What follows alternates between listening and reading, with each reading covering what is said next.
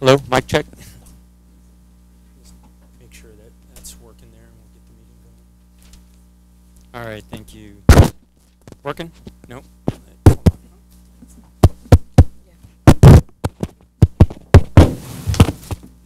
Okay. We'll go ahead and call the meeting to order. I want to welcome everyone to the Brawley City Council meeting, successor agency for the Brawley Community Redevelopment Agency. Special meeting agenda Tuesday, April 2nd, 2019, 5 p.m. here in our council chambers. If we get to roll call, please. The minutes will reflect all council members present. Very good. Our invocation will be Pastor Mark Sharp from the Valley Baptist Church. If you can all stand. And the pledge will be by Councilmember Sam Couchman. Okay. Invocation. Right here. Yep. Let's pray. Father, thank you so much for the opportunity you give us to be here in a public meeting, Lord, in the land of the free and the home of the brave. I just ask for your blessing on our city leaders and our city council, Lord, and our mayor, as you have put them into these offices to lead this city to peace and prosperity. We just ask for your wisdom and your guidance. And as I ask for that, I just remember a book I just finished where Captain Henry Plage of the U.S. mine-laying ship Destroyer, while on the bridge of his ship, a sailor falls into the sea while they're docking and about to be crushed between the pier and the ship. The captain orders no one to jump in, but he jumps in on his own and saves his life, Lord. And I just pray that you would give our leaders that kind of courage to recognize situations and to act, to do the things that need to be done, to stand up with courage and integrity, Lord. We thank you for them. We thank you for their willingness to serve and to discharge their duties with the utmost integrity. In Jesus' name we pray. Amen. Amen. Please join me in a salute to the flag. Ready? Begin. I pledge allegiance to the flag of the United States of America and to the republic for which it stands, one nation, under God, indivisible, with liberty and justice for all. Thank you, Pastor Sharp. Thank you, Councilmember Couchman. We'll go to our first item on the agenda, which will be approval of the agenda. Do we have a motion to approve? Make a motion to approve. We have a motion. Do we have a second? Second. Second. All those in favor say aye. Aye. Any opposed? Seeing none. Take us to item 2. Item 2 will be closed session. Council will convene into a different room and office, and we will return. Expected start time of 6 p.m.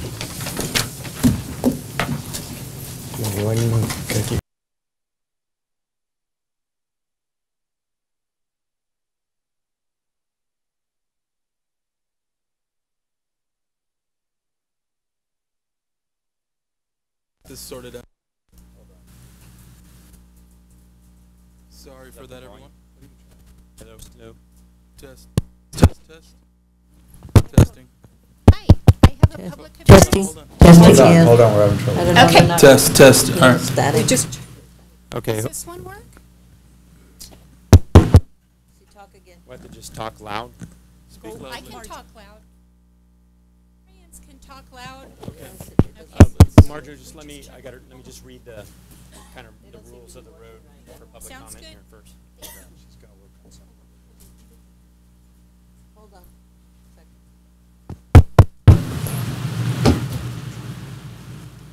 Hello. Testing. Testing. No. No, it's not the mic. It's not the mic. Test. No, it's the volume. Testing. Oh, they're not clear. Oh, well. Just speak loudly. Okay. Well, we'll continue. Hopefully we can sort that out. But again, I appreciate everyone's patience. We're moving to item 3, which is public appearances and comments. And this is going to be real important. I know in the past, depending on the council meeting, we may not stick exactly to the 4 minutes, but I do ask this evening, because we do want to give everyone an opportunity that is going to step up for public comment, to have the time, and at the same time we have a lot of business that we want to make sure that we give the opportunity to all those that are here today because of the agenda or maybe other items, an opportunity. So this is not to exceed 4 minutes. This is a time for the public to address the council on any items that are not appearing on the agenda. It's within the subject matter jurisdiction. forward here, please state your name in the microphone for the public record. You're not allowed to make personal attacks on individuals or make comments which are slanderous or which may invade an individual's personal privacy. So please direct your questions and comments to the City Council. And what I would like to do before we move to that, we do have a couple items. I think these can go, these are very important and something we typically do. So I do want to move to item A first, which is the introduction of Police Officer Javier Martinez. So if I can have our chief step forward.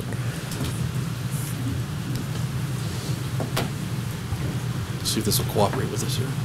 No, it's not. Is there a switch over there on that side? This one, yeah, this one's working. I think this is working. I'll speak a little bit louder for you. Okay. Thank you. Good evening, Honorable Mayor, members of City Council, Robert Sawyer, Police Chief. It's my pleasure to be here tonight to introduce the newest member of the Brawley Police family. Javier Martinez came to us a few weeks ago, has been performing exceptionally well on his field training program to date. Javier is a resident of Imperial County, born and raised here, actually born in the city of Brawley, so I'm sure that there's a great pride in saying that. He is a graduate of the Imperial Valley College with an associate's degree in criminal justice, and he has some prior law enforcement experience from Riverside County Sheriff Department and the Imperial County Sheriff Department, and we're very, very pleased and proud to have him as part of our family here today. Mr. Martinez has some of the members of his family here present tonight, so I'm going to turn the microphone over to him and let him introduce some of his family members and take any questions from council. So thank you very much. Thank you, Chief. Congratulations. I don't think it's... Good afternoon. Just wanted to thank everybody for giving me the opportunity to be here. Everybody here, thank you for the opportunity for letting me be here. Chief and my fellow brothers and sisters, man, from the Brawley Police Department, thank you for letting me and my family be here. If I could introduce my wife and my daughters, you guys come up and stand next. There you go. Don't be shy. My daughter, Leah Martinez, 6 years old. My daughter, Mackenzie Martinez, 5 years old. And my wife, Barbara Martinez.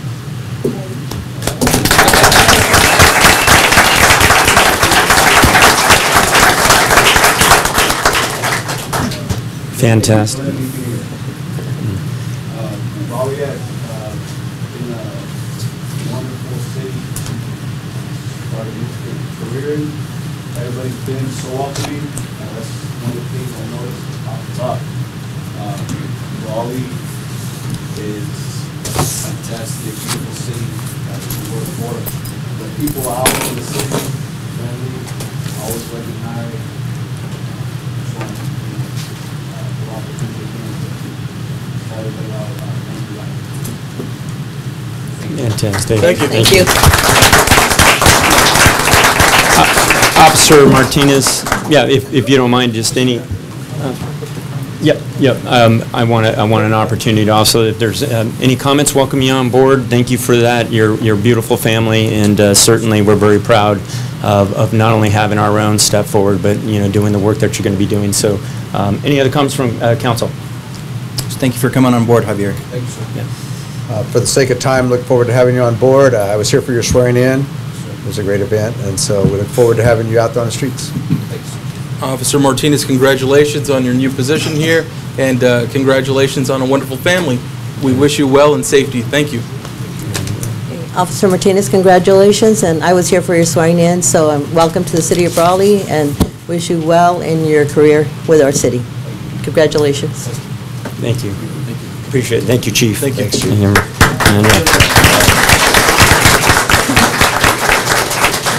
Okay, Marjo, back on up. Next is the proclamation presented to Marjo Mello, Library Director, declaring National Library Week, April 7th through 19th, 2019. Page 4 in our backup material, but Marjo, did you have some comments just ahead of time? Actually, what I was going to announce as part of National Library Week next week is the Brawley Library Friends are going to have a book sale on Saturday, April 13th. And we're looking forward to having everybody out there. It'll be on Main Street from 9 to 1. And we have lots of really good donations right now. And then putting on my librarian hat, we are going to have a huge event on May the 4th be with you with cosplay, free comic books, because it's also Free Comic Book Day, and all kinds of exciting things going on. So we also want to put that bug in people's ears, and it'll probably be from about 10 in the morning till 2 or 3 in the afternoon with all the events we have, including an artist who has his own line of comic books will be here. Mr. Garcia from Hopeville will be here to actually sign comic books too. So his artwork and things. So we're really excited about that. And then I also just want to remind everybody to come check us out. That's a very corny library joke. Anyway. So. You had a couple good ones there. Thank you, Marjo. Appreciate that. If I could, for the record, read in the proclamation that we have to present. And this is in honor of National Library Week, whereas libraries are not just about what we have for people, but what we do and with people. Whereas libraries have long served as a trusted and treasured institution, and library workers and librarians fuel efforts to better their communities, campuses, and schools. Whereas librarians are evolving in order to serve their communities and continue to fulfill their role in leveling the playing field for all those that are seeking information and access to technologies. Whereas libraries and librarians open up to the world of possibilities through innovative programming such as Lamb's Vehicle, free one-on-one assistance for adults who would like to improve their English language reading skills, classes for basic computer skills, job-seeking resources, and the power of reading. Whereas librarians are looking beyond the traditional roles and providing more opportunities for community engagement and deliver new services that connect closely with patrons' needs. Whereas libraries support democracy and affect social change through their commitment to provide equitable access to information for all library users, regardless of race, ethnicity, creed, ability, sexual orientation, gender identity, or socioeconomic status. Whereas libraries and librarians, library workers and supporters across America are celebrating National Library Week. Now, therefore, be it resolved that I, Donald L. Wharton, Mayor of the City of Brawley, California, proclaim National Library Week, April 7th through 13th, 2019. Thank you. Marjo will come down. Sure. We always take my picture. Arjo, can you get down? Can you go down? There you go. Libraries are fun and honest, guys. Photo bomb. Photo bomb. Libraries are fun. They are fun. Libraries are fun. They're a lot of fun. Book sales reading fun. Festivals too. Thank you very much. Thank you, Marjo. Thank you for all the support that the council and the city gives to the library. Thank you. So thank you. Okay. Okay, staying within the public appearances and comments, what I would like to do is, as I've read, we're going to do our level best to stick to the couple minutes that are going to be allotted. I know some from the public may be here on a topic that's been out there potentially in social media or maybe amongst the community, and I do want to frame that for those that may be coming forward for the record to come comment about that. It could be about the several negotiations that are going on between the city and our respective bargaining units. That's a very important process. We as council certainly respect that process as it occurs for each and every one of our staff members that fall within those units. So with respect to our men and women in uniform, is not just demonstrated here today, I think it's demonstrated on almost a daily basis. This council's appreciation for public safety and this council's appreciation for really all the men and women that serve the city, I certainly hope is not just echoed and demonstrated in all that not only this council and the staff and the leadership of the city does, but this is not we and them, this is us, always has been, and I hope that certainly supports. I know that's not a lot of specific, and part of that is because we respect the process, so just know that. This is public comment. We as council are unable to get into specifics. It's not a back and forth, but I do invite the public, those that are here that are concerned about particular issues such as that, please be part of our budget process. We have multiple meetings, including a general fund workshop coming up, our enterprise fund workshop.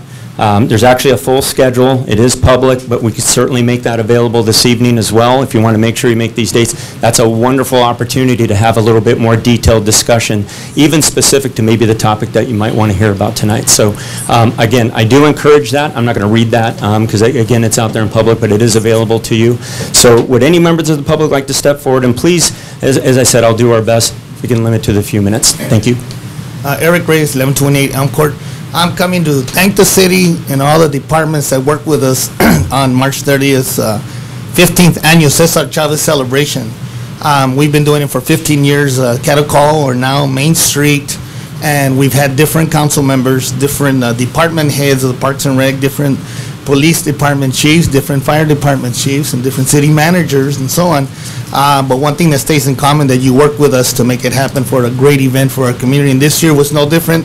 From the time I started the application process at the Lions Center to working with your department heads, even though you have split time, we were still able to get in. I know she's very busy. And then working with the city manager and then the council. And the police department had an excellent meeting with them prior to the event. The event went off with very nicely as far as the people telling us. And again, as part of the Cesar Chavez, the chairman for 15 years of the Cesar Chavez celebration, I just want to say a heartfelt thank you to all of you, the city council, city staff, and your staff members that closed the street, worked with us to clean up the park. We made sure it was ready the next day, and it was clean, I hope, to your satisfaction, and we hope we can do another 15 years. Thank you. Thank you, Mr. Reyes. Wonderful. Uh-oh, yeah. K-Day Percola, Collab. 8th Street, at least the City of Brawley's portion is almost done. I'd like to thank y'all. I have had the opportunity to drive it several times. On behalf of the business owners there and their products, thank you. On behalf of all of the people who transit it. And now, the folks who are going to be unhappy about it is all of those folks who make repairs on cars, because they're not going to have a lot of business because of 8th Street. Thank y'all. Thank you. Super cool. Sir. How you doing? I'm Mike Morris. I'm one of the owners of Brawley Quick Lane. And I am here to talk about our public safety and basically to plead with you guys that we need to help these guys out. And I know this is not bargaining time. I got that. But I've been doing a lot of research and been thinking a lot about the things that have happened in the last week or so around our town. And let's face it, guys, we don't live in a great place anymore. A great country, world, whatever way you want to put it. I'm friends with some of these officers that can barely feed their families. And that isn't right when they are here to take care of us and take care of our businesses and take care of every one of you. I'd like to ask a question about Measure W that was put in November 17th, which was supposed to be for the police and fire fund. That was passed 66% by the people of this town. Well, as of November 6, 18, it froze the police department. That's number one. Number two, there's been some comments made that certain people don't get raises. Well, I'm holding a contract that says that's absolutely incorrect. So, I'm a business owner. I'm willing to pitch in. I'm willing to help these guys. They need our help. We have molesters. We have murderers. We have, every one of you, I'm sure, has kids here. Do you want to see this happen to our kids? No, we don't want to see this happen to our kids. So what as a community do we need to do this together instead of against each other? And that's a fair question, I think, for any businessman in this room. And you know, if it's a tax or if it's something to do, we need to do it. Unfortunately, Brawley's become anti-growth. Look at Imperial. Imperial's awesome. They have so much fun down there. They generate revenue. We could do that here.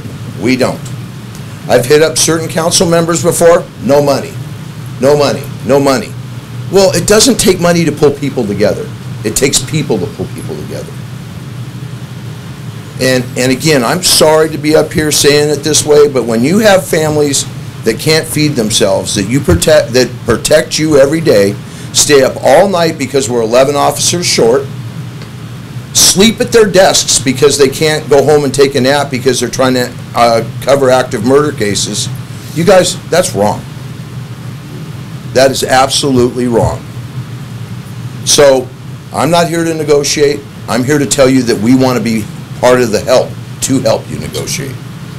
And if it comes from us businesses, or if it comes from us doing fundraisers or whatever, nothing for many years is not the right answer. Cost of living's gone up, their insurance has gone up. We all know everything's gone up. And to freeze their salaries for many years, that's not right, you guys. That is not right as a community at all. And Brawley, we're supposed to be a together community. Okay, that's what I got to say, and I'm going to hand it off. Thank you. Thank you for your comments, and I do encourage you to be, part of the budget process. Hi, I'm Shannon Colas. I'm here also on behalf of Brawley PD. And I look around, I know a lot of you personally, and I just want you to know that I'm coming to you as a concerned citizen. I'm not coming to you to complain. I am a mother, and I've made observations, and so I just wanted to bring attention to what I've seen, that crime is on the rise, that if you look around, you see what's happening on the streets. You can see that we had murders, drugs seem to be on the rise. And what I want to do is not talk at you, but I would like to even just have a conversation with you. You guys know Brawley PD, they go above and beyond to protect all of us. They risk their lives every day. They sacrifice for our families, which I know I'm grateful for, and I know all of you are too. But there's been some concerns that have been brought to my attention recently.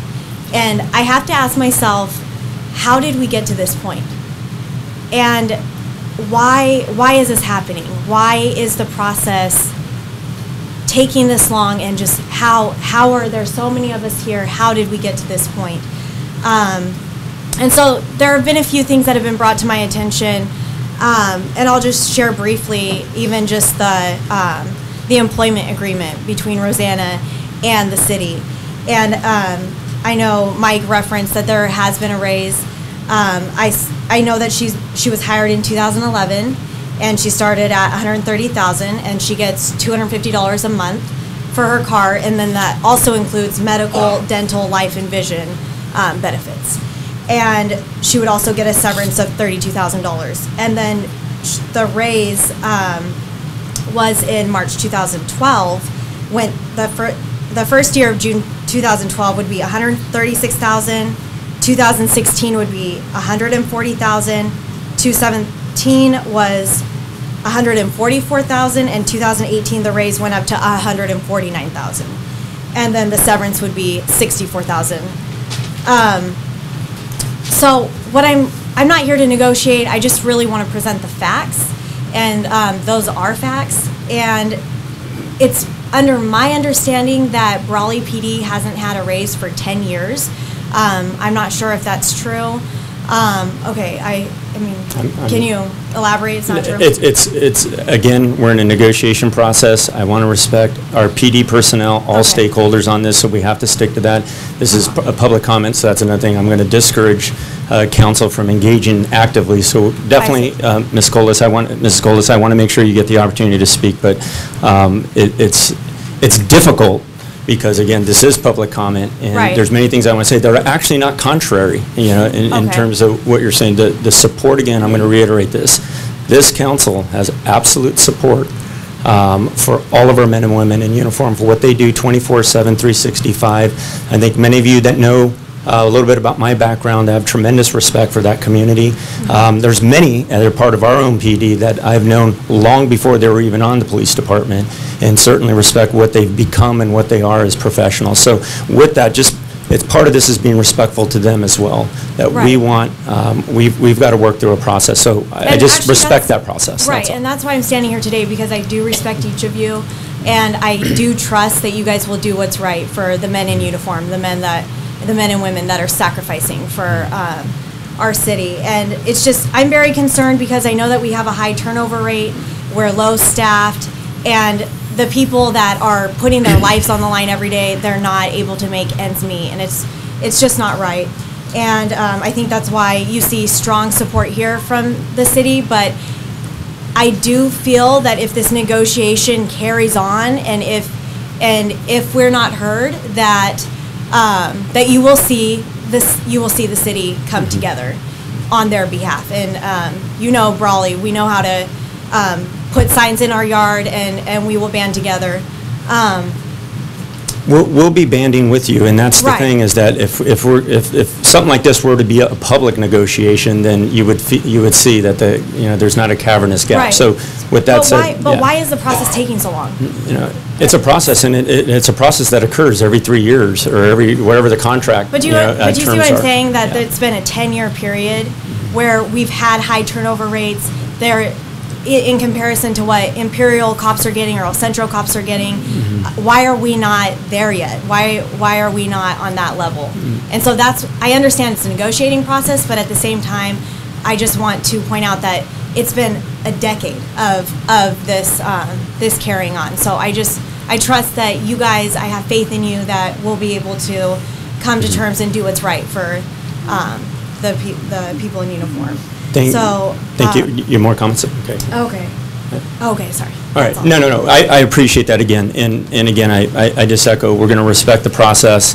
I wish it can go faster. Obviously, everyone wants resolution, but we want to make sure that we're respectful of all of our men and women in uniform, not necessarily just narrowed to PD, but all of our staff that are right now in current negotiations. So. Right. And just one more thing. Yeah.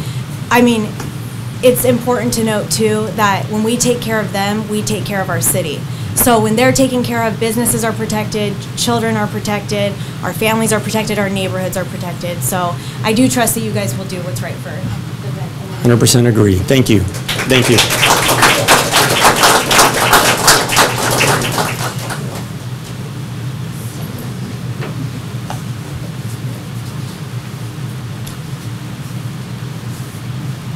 My name is Brooks Hamby. I'm a 23-year resident of the city of Brawley. I want to share with you two issues that at first appear unrelated, but are critically tied together.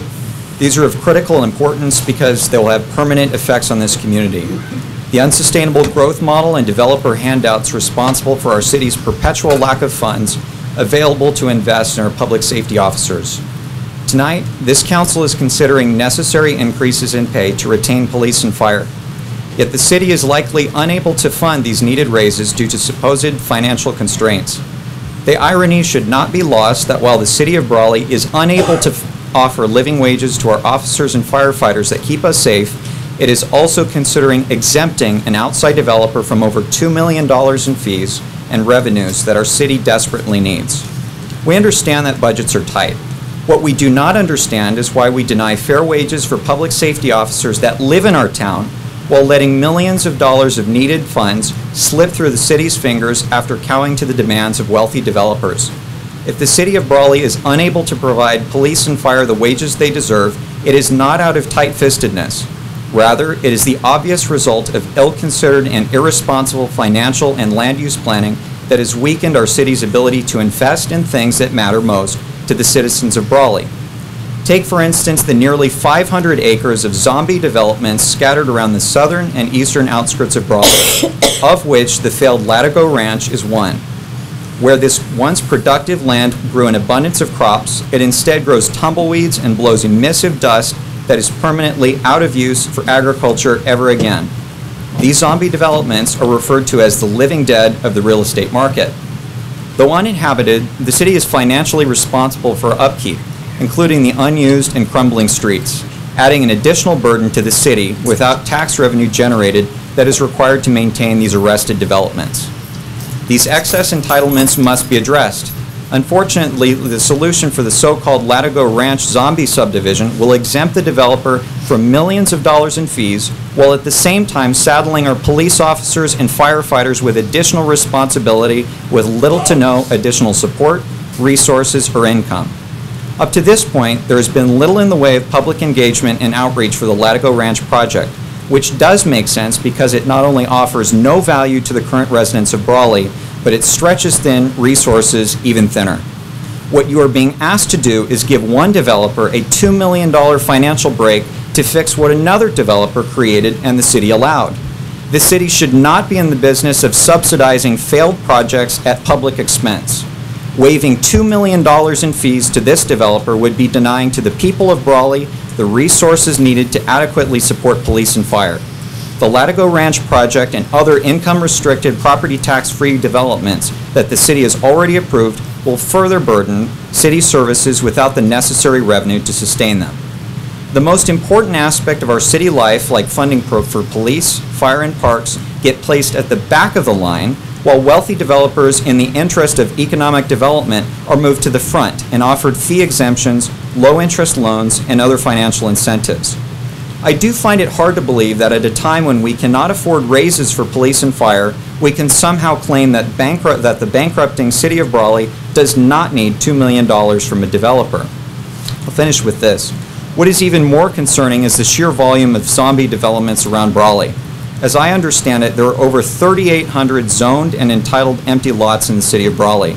How many tens of millions of dollars will the city, if it creates this precedent, exempt profit-seeking developers from paying their fair share? Do we as a cash-strapped city not need those tens of millions of dollars? I think the people behind me would disagree with that. Do we as a cash-strapped city to consider those projects like Latigo Ranch a public service is foolish. It is manipulation of the market, pure and simple, in which the city zoned and entitled zombie developments that no one needed, and when they were left vacant for decades, now offers massive cash incentives to develop these sad dirt lots. This is not even the worst of it. If approved with these cash incentives, these decisions may trigger a tsunami of subdivisions that the community has not been asked if it wants and cannot afford to likely adequately staff and pay the needed public safety. Even worse, in the event that the developer is unable to secure government funds from the IID to underground the Best Canal, it may very well put up an even worse blight, a chain link fence collecting trash and rust rather than paying the needed full cost of undergrounding. The City of Brawley cannot afford to subsidize unsustainable growth and offer handouts to wealthy developers at the expense of public safety. In sum, the City of Brawley has a big revenue problem, simply because we keep adding new expenses and reducing net revenues. We should be addressing why sales tax, which makes up the bulk of our declining revenues, has declined year over year for 2 decades. Please, stop giving away freebies to short-term profit-motivated developers and start funding needed public services like police and fire. Reconsider past approvals and failed zombie subdivisions. Open up the process for greater participation rather than passing 4 months late budgets with little public oversight to prioritize police and fire instead. If not, the public will respond with political solutions to these problems in November 2020. Thank you very much. You're most welcome. Next speaker, come on up.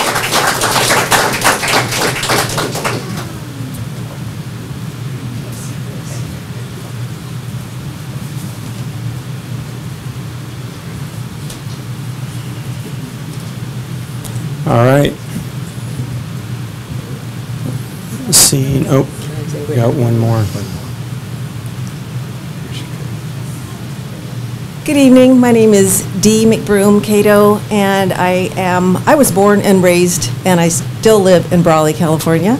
And I want to welcome the new officer. And I am so thrilled that he is joining us, and I was noticing he had 2 young daughters, and I sure hope that they will be attending a local school, preferably Phil Swing School, because that is where I am the academic coach at currently. And I wanted to invite all of you to join us Saturday. We are having a beautification day at Phil Swing from 8 o'clock in the morning till 12 noon. And we would love to see all of you, as well as all of you there. And we are accepting donations of flowers and whatever you think a school would need. I know that Barbara Worth has had several beautification days, and Witter has also, and so Phil Swing is this Saturday. So I would like to encourage everyone to join us. So thank you.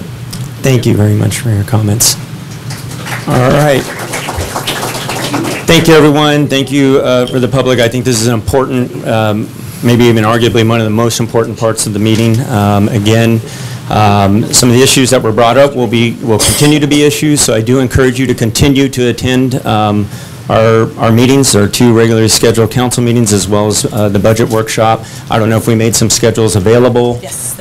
So if you do leave anytime during this evening, make sure you do get that, and we highly encourage participation and being part of the process. So thank you, everyone, for being a part of that. We're going to move on to the next item, which is item 4, the consent agenda. These items are approved in one motion.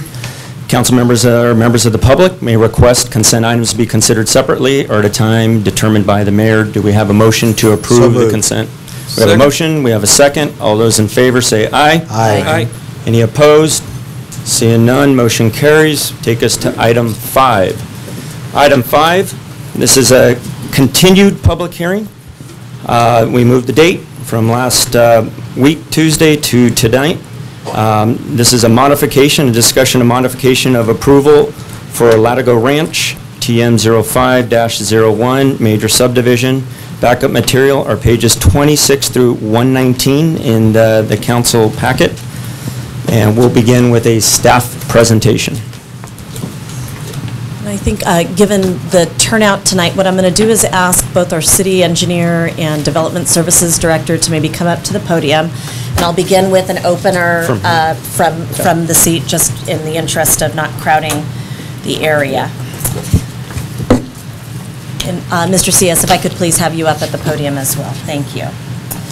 The Latigo Ranch tentative tract map was approved by the city in June of 2005. The tentative tract map consists of 2 units and a total of 268 single-family residential lots.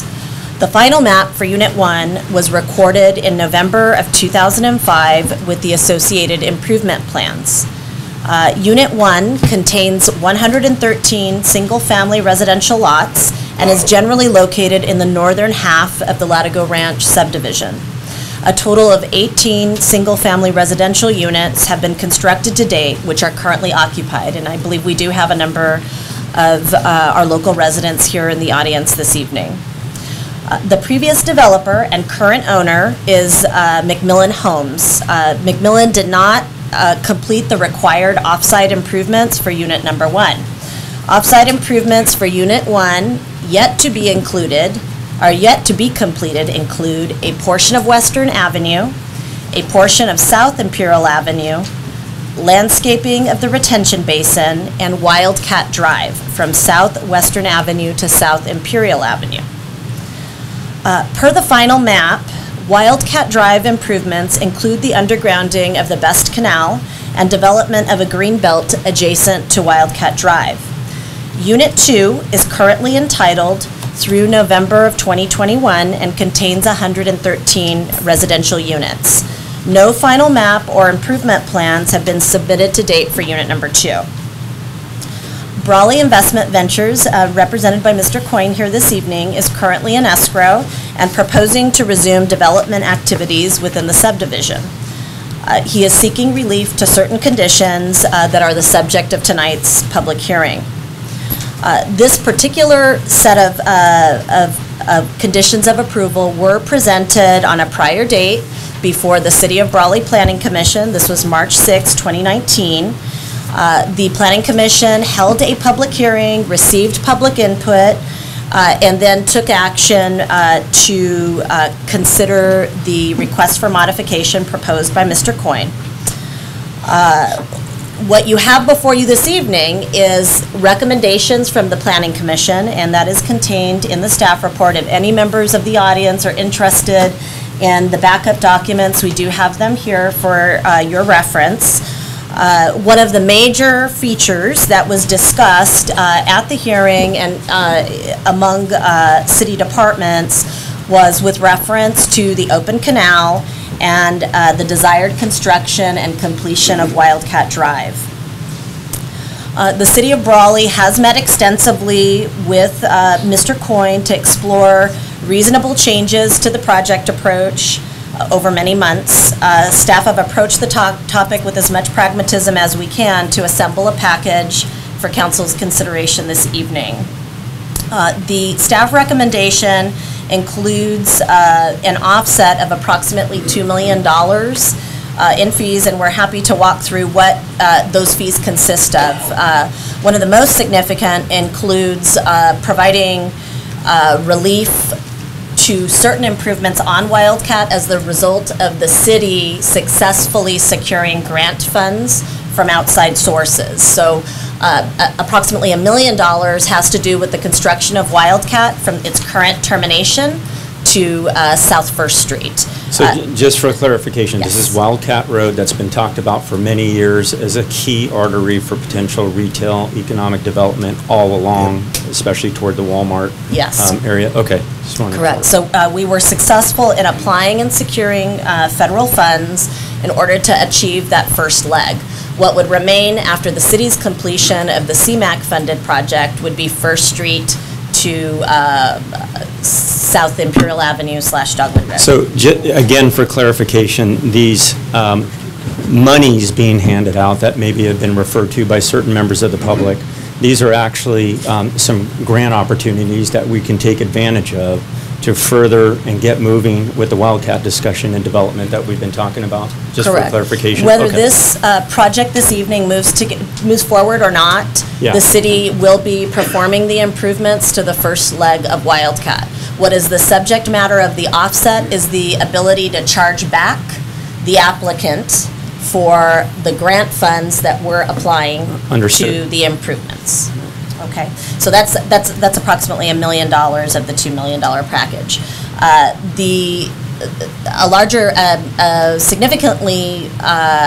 significant portion of the remainder has to do with giving credit for Wildcat Drive when constructed. So there are many features to a development impact fee tied to a residential unit. What we are proposing in the strategy is to take the portion that applies to streets, and instead, because the developer, whether it's this one or a future one, would have responsibility for construction of Wildcat. Wildcat has a regional significance to the city as a whole, so what we propose is relief for that streets portion. And I can go into greater detail as desired by the council. The request for consideration of changes to the conditions of approval are to provide the applicant, Mr. Coyne, with the clarity needed to make a final decision regarding the purchase of the remaining lots in Unit Number 1 and Unit Number 2. Included in the backup, and again, I'm happy to share copies of that document with any member of the public here this evening. A series of recommendations were first presented to the Planning Commission. The Planning Commission considered staff recommendation as well as received input from the public. And at the end of that meeting, they also had a set of recommendations that are included in the backup. For the record, staff did recommend the amendment of conditions of approval number 17, 23, 24, and 25 in your packet, and a total relief package of $2,118,000 in developer expenses, provided that Wildcat Drive is improved to city standards, including undergrounding of the Best Canal. What became a subject of vigorous debate and discussion in the Planning Commission was really the future of the Bryant Canal and the timing associated with undergrounding and ultimate improvements. What the Planning Commission did act to do on March 6th was propose for the council's consideration a more generous, what I would describe as a more generous relief package. And if council would like, I can walk through what those features were, or simply note for the record that they're on page 26 of the backup. I think we're good with the note unless council has a different note. Okay. But yeah, it's in our package. At this time, I would like to turn to both Gordon and Guillermo to give them an opportunity to offer any additional information with reference to the overview of the project and the action that's before the City Council here this evening. Would you like to add anything, gentlemen? No, unless you have any questions or want me to elaborate on any of the points. And I think we'll have some good opportunity to do that. So unless council has any questions right now at the outset, maybe we can move forward with the next item, open the public hearing. Okay. All right. Very good. Thanks for the high-level overview. Again, this has been many months and lots of not just staff time, but I think a lot of stakeholders have been involved. And with that, I want to move to open the public hearing. And I know we have members of the public, so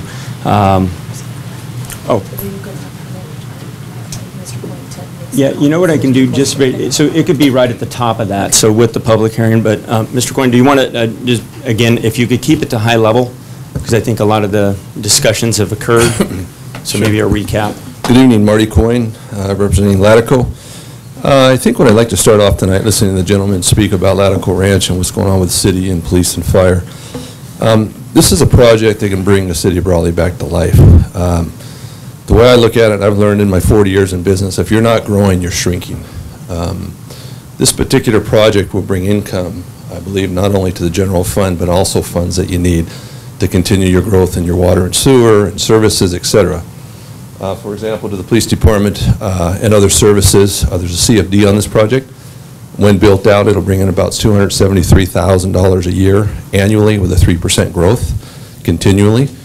All in all, with this project sitting stagnant for the last 12 years, the city has missed the opportunity to bring in income and miscellaneous types of fees of $10 million, gone and lost. If the city chooses not to do business or continue that project moving forward, my calculations show the city will lose the revenue in an approximation of $15 million. So within a 10-year period, that's $1.5 million a year. So whether it's CFD, water and sewer fees, building permit fees, all those kind of things that go into the basket. And that's what I mean about a city shrinking rather than growing. You need a population base, you need growth. I wasn't part of the problem. And since I was before the Planning Commission, I came up with a good word, and I use this in the city of Imperial because we're working on a project there. This is a rescue project. We're here to turn it around and make something of a disaster and a mess, partly caused by the economy and other issues beyond that. And I would, when we go to these projects in other cities, we're welcome because they know growth creates more population, sales tax, jobs, all those kind of things. We worked for a long time on this project, 11 months. Or in some cities, I only work for a month to get to as far as we've been today. We feel we would like to be part of Brawley. This may only be the first part of it. As most of you know, we're in the retail business. Bring sales tax dollars, that's an option in the future. We feel that some of these revenues, besides jobs and opportunities, create other opportunities within your city, other retail opportunities. So the little young man, gentleman that was up here saying negative, negative, negative, I don't quite think he gets the big picture. There hasn't been a lot of growth and activity in the city of Brawley for a long time, and our goal is to bring revenue in. When this project is built out, the approximate tax assessor's value on this project will be about $75 million. The city gets to keep 28% of that 1% Prop 13 tax money that goes in, besides all the other stimulated parts, again, retail sales, et cetera. So all I ask is the audience be a little bit more educated of what a development does. We've heard stories that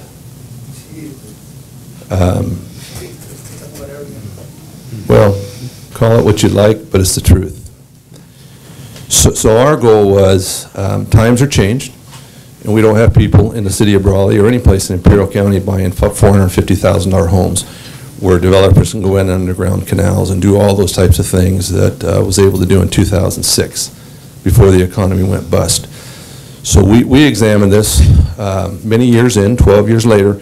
There wasn't a single national developer, public builder, any investors that was interested in this project because it was encapsulated with 2006 conditions that don't fit today's market of in the housing market of $250,000 that your citizens can afford to buy.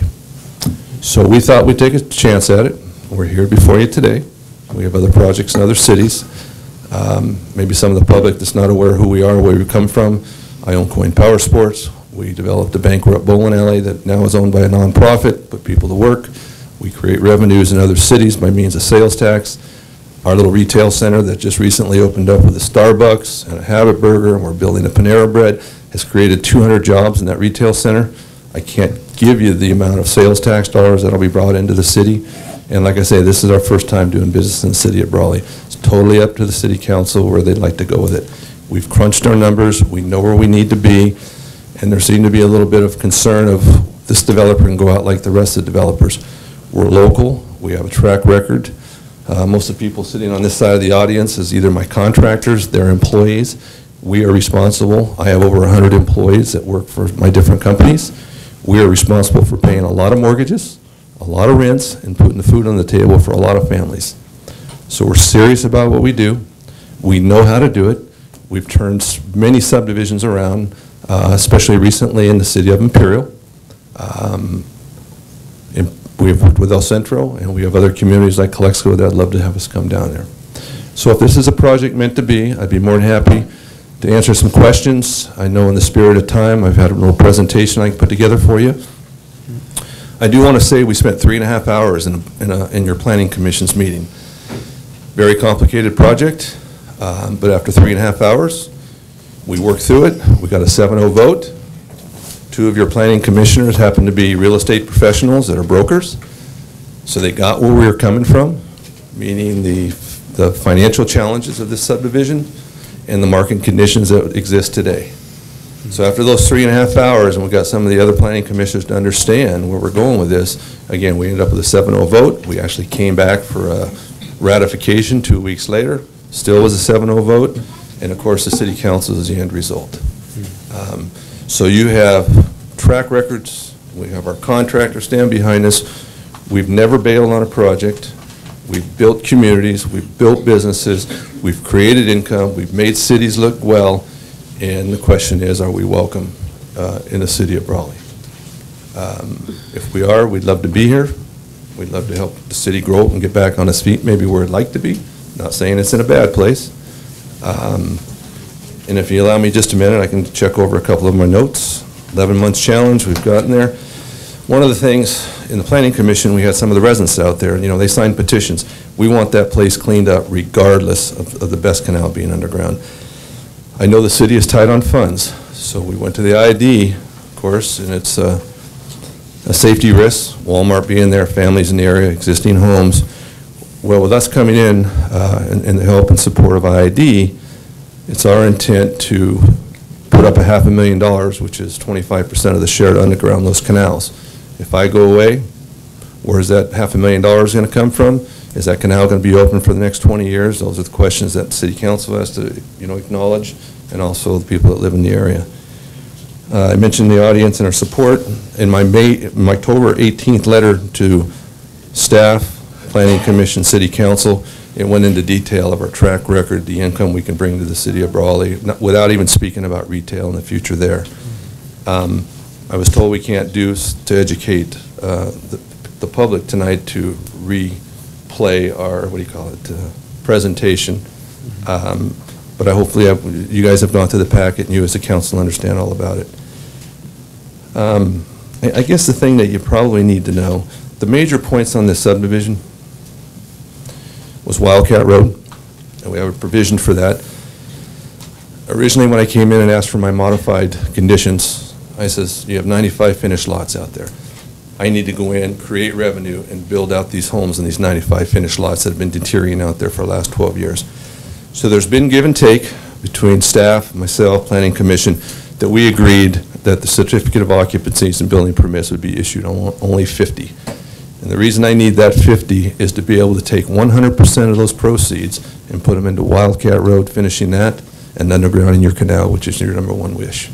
So that means talking about risk, we're going to work, making the investment, taking a couple $3 million before I put a dime in any of our pockets and do all those improvements that you guys have been dreaming about for 10 or 12 years. And I'm going, how can that be a bad deal? And with that, then it's like, okay, it's time to get everything else going. We wanted to defer some roads to nowhere, which we're calling Legion Road, that dead ends, of course, because it doesn't go out all the way to Highway 86. Western Avenue, that's been deferred since Walmart's been built. You know, those are reasonable requests based on what the city needs. We're looking underground in the canal, making homeowners safety, you know, safe out there with their children in Wildcat Road. And then the last thing, but not least, is on the key points, is the improvement security. I know the city's struggling with this. I don't want to say they're behind the times a little bit, but other cities are exercising other options. What I've learned on bonds, somewhat, you guys have learned more because you've been burned on some, is bonds are not the way to go. Bonding companies went out of business in tough times. They sue, they negotiate, they don't want to pay. For the last 3-4 years, I've been doing, and other builders in the city of Imperial, I've been doing deeds in lieu of bonds. It sounds scary, but what I wanted to present before you tonight, and your city manager said I could not bring anything new, within the last 2 weeks, I have finished 2 subdivisions, 62 houses and 62 finished lots, 64, take that back, okay?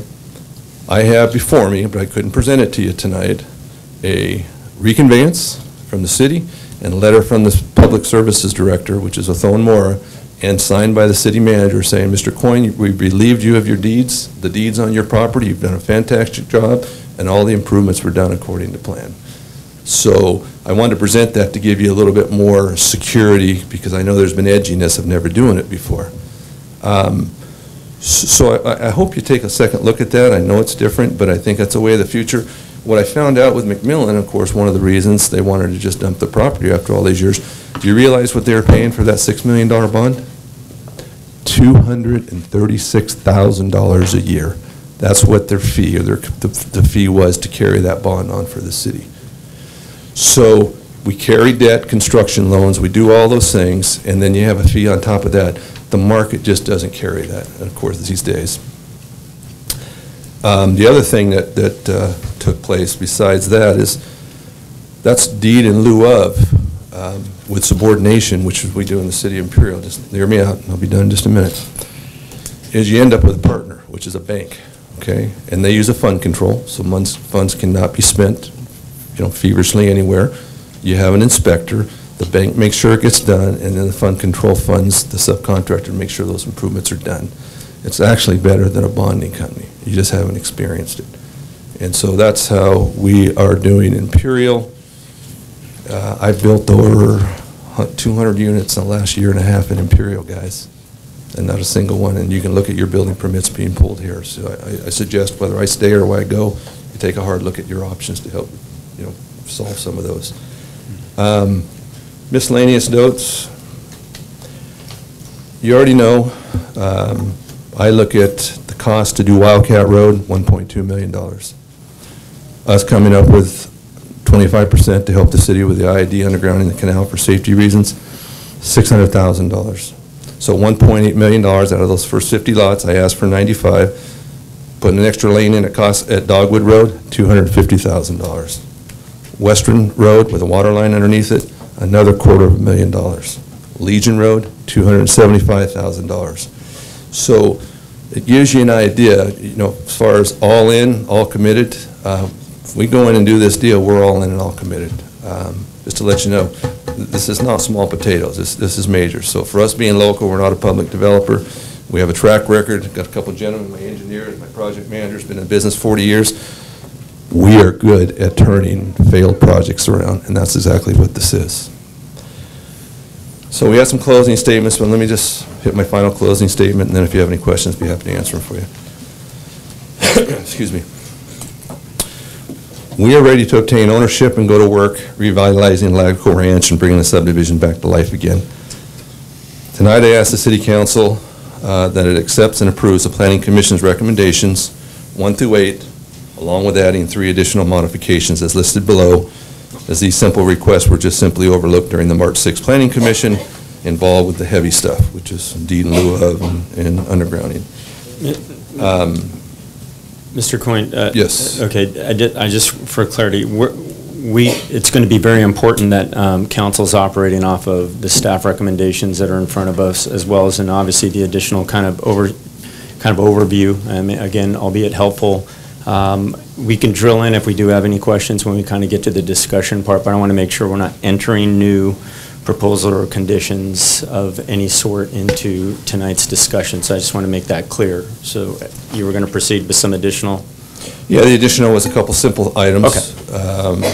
One is, and I believe one of the staff members or city engineer agreed to it, reserves the right to value engineer the existing plans acceptable to the city, because in 12 years, specs on underground piping. Everything has changed, but of course acceptable to the city engineer. So it just gives us the option to take a look at it. I did a project in the city of Imperial, and there was a $750,000 difference in materials based on 12 years ago and today. The other thing I pointed out, just need to be of record, as I've said before, we can't fix this subdivision like we're starting new today. And you may have heard it before. Just want it on the record, the developer agrees to fix and repair Phase 1 up to the standards of a 13-year-old subdivision. Yes, you have stolen fire hydrants, and yes, you have, blight all over the place and lots of repairs, but it'll never be a brand-new subdivision again. And then, if I may or may not, I just want to point out one other thing. The last thing is parks. And we've had a little bit of discussion, I guess, in parks. And so after talking to the city manager, it really had me confused. What's the right way? What's the wrong way as far as doing parks and parkways? And do you pay your fees? Do you do it in lieu of? And of course, I was told you got to do it all. And so I thought, it's time for me to pick up the phone. So I called city manager in Calexico, Mr. David Dale. How do you work your park program with developers? Well, you either pay the fee or you develop, but not both. So then I thought, let's call City of El Centro and find out. Talked to Angel Hernandez, planner. Norma was not in. Less than 50 lots, you pay your impact fees or install improvements, but not both. And anything over 50 lots, it's negotiable. So then I went to the City of Imperial, and same thing. Athone Moore, Community Services Director, oversees all departments. Their comment and their policy is either complete park improvements or pay park impact fee, but not both. And last but not least, I went to the county. I have a major project in the county going. I spoke with Mr. Jim Minnick. Most of you know him. I said, Mr. Minnick, how do you handle your subdivisions, your developers with park fees? He says, we collect fees, but we credit back for any park improvements installed by the developer. Just want to plant that seed. So to wrap this up, before you ask any questions and decide which direction you'd like to go, you have to ask yourself, probably been 10 people, if not more, looking at buying this project over the last 12 years. No takers. I like challenges. My motto is failure is not an option. And we never have failed in any project, and we'd like to make the same with this project. What happens if I go away? Council decides, listen, this young man thinks subdivisions are negative, not going to bring any money, all those kind of things. Chances are that subdivision is going to sit for another 12 years. And you'll lose that other $15 million that I told you that would come in because of that subdivision over the next 12 years. You can't get back what you've already lost. If this makes it, if the city really reflects the attitude that they don't want these kind of things to happen, then the other thing that can happen, in speaking with the seller, you know what, we've had enough, let it go to tax sale.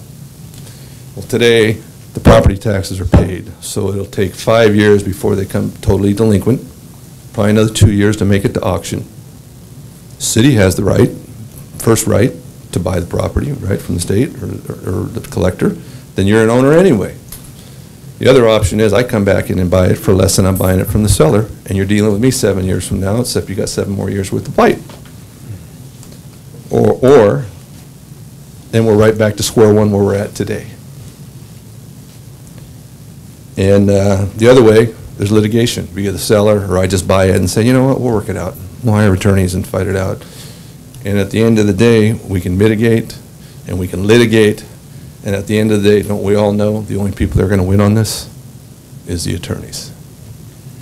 So you really have to ask, you know, the revenue that's out there to come into the city, and a lot of it into the general fund, and other agencies. I heard in one of the meetings, hey, we need some new sewer. You know, the capacity fees are like, I don't know, $1 million or $2 million on this project. But anyway, I conclude my presentation to you, see if you have any questions. I will tell you, we have plenty of things to do. We'd like to take a shot at Brawley. We think you're a good challenge, but it may be beyond our challenge. Thank you, Mr. Coyne, and obviously you'll be here if we do have any questions. So I do want to make it official, and if we could, I want to obviously open, and as I've already mentioned, this is all part of the public hearing, so I want to keep that open. Any members of the public that wish to come up and address the council, please do so. Over here. Mr. Hamby, yes, on that side, please. Yeah, sorry.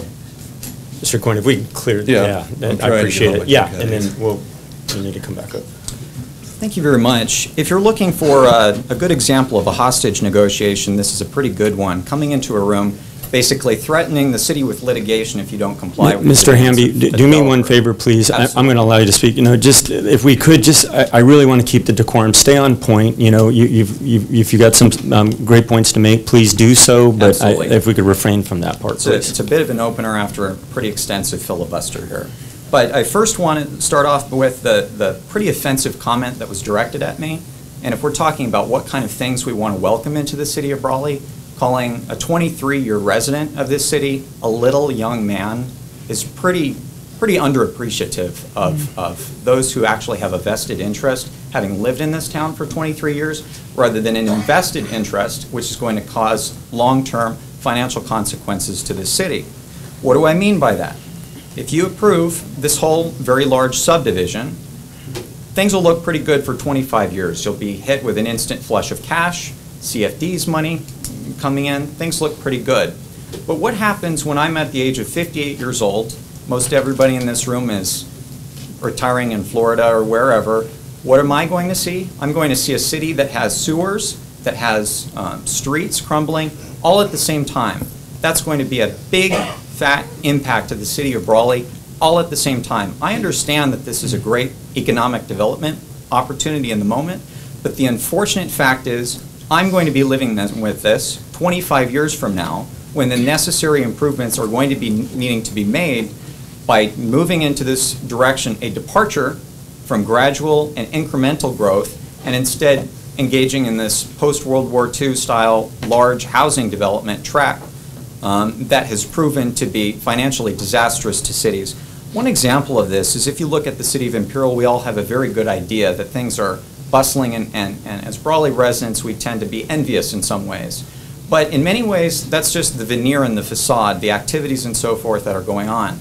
But what you don't realize is that the population of the city of Imperial in the year 1990 was 4,200. In 2020, that population will be 20,000 people. That population has pentupled in a period of just a little over 20 years. What are the consequences of that? If you talk to some of the city council members who are have growing concern about what the direction of that city is and the skyrocketing growth, you'll see that the city cannot financially keep up with that.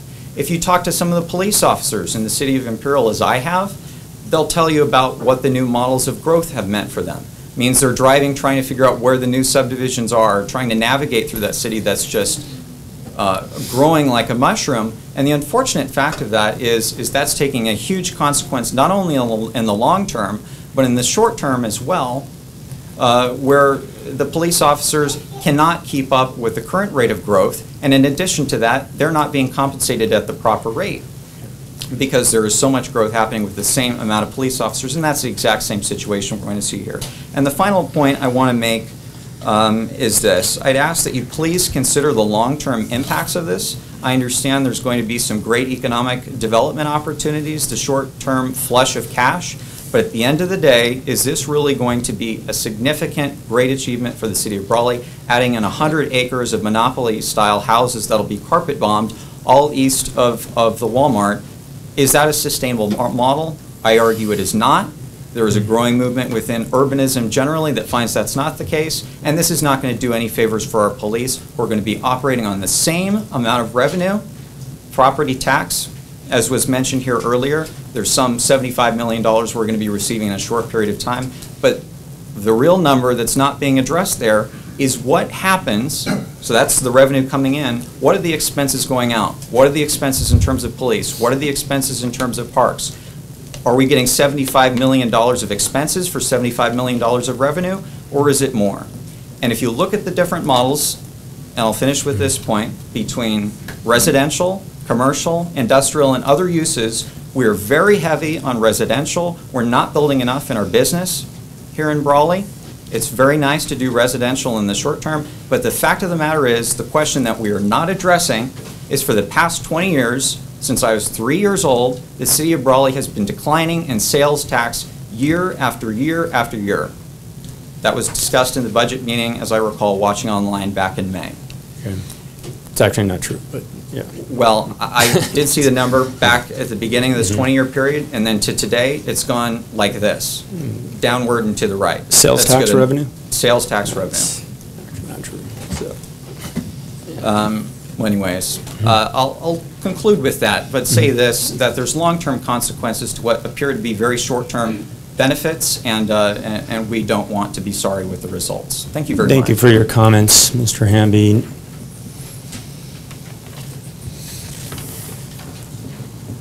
Kevin Smith, 630 West K Street, Brawley. Been a 69-year resident of Brawley. Mr. Coyne is your guy. You need this guy. He'll do what he says.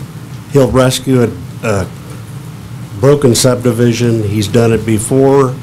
He's a great guy. I support him. Thank you, Mr. Smith.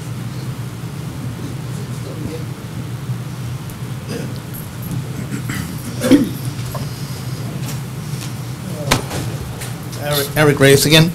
I guess the question is, yes, we do want Mr. Coyne to build homes. At what price to the city?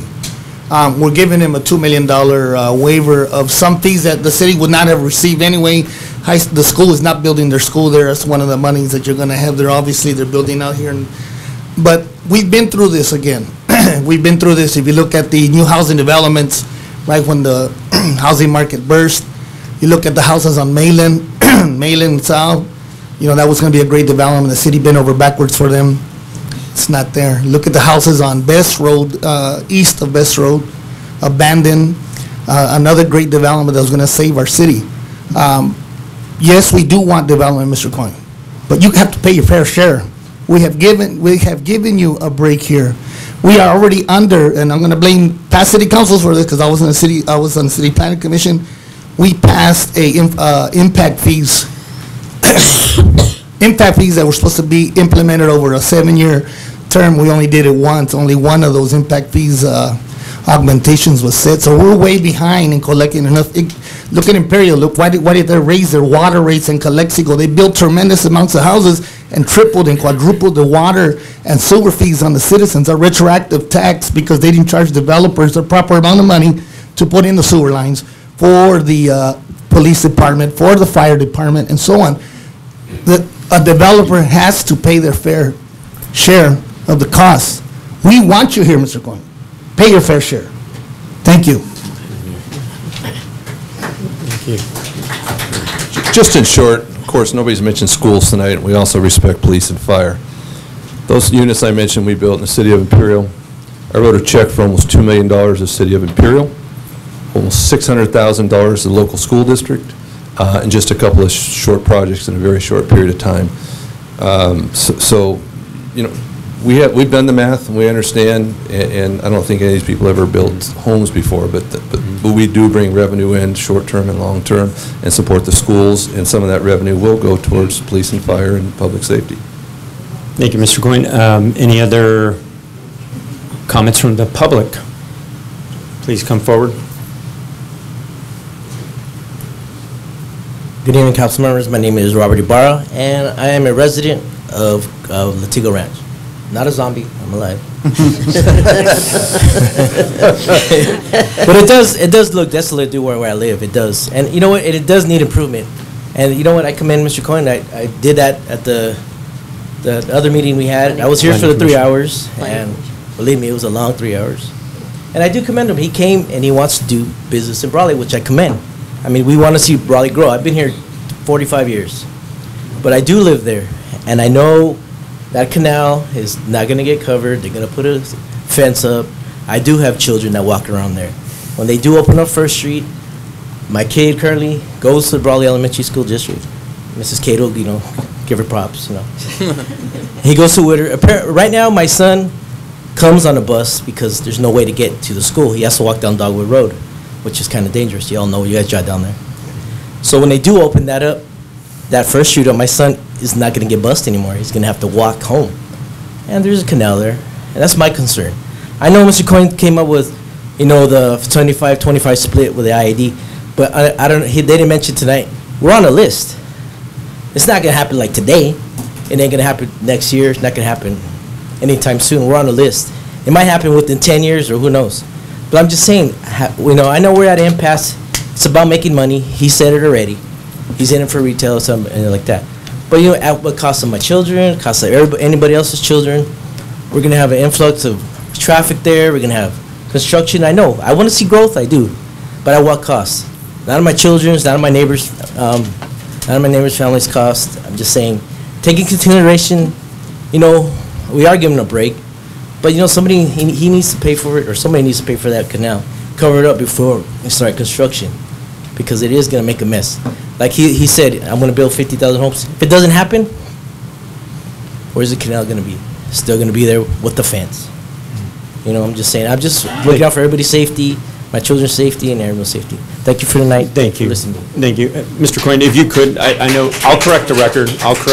Yeah, I just want to make sure that we allow ample public hearing. Just related, though, we have Mr. Mike Pacheco here from IID that maybe can make a comment.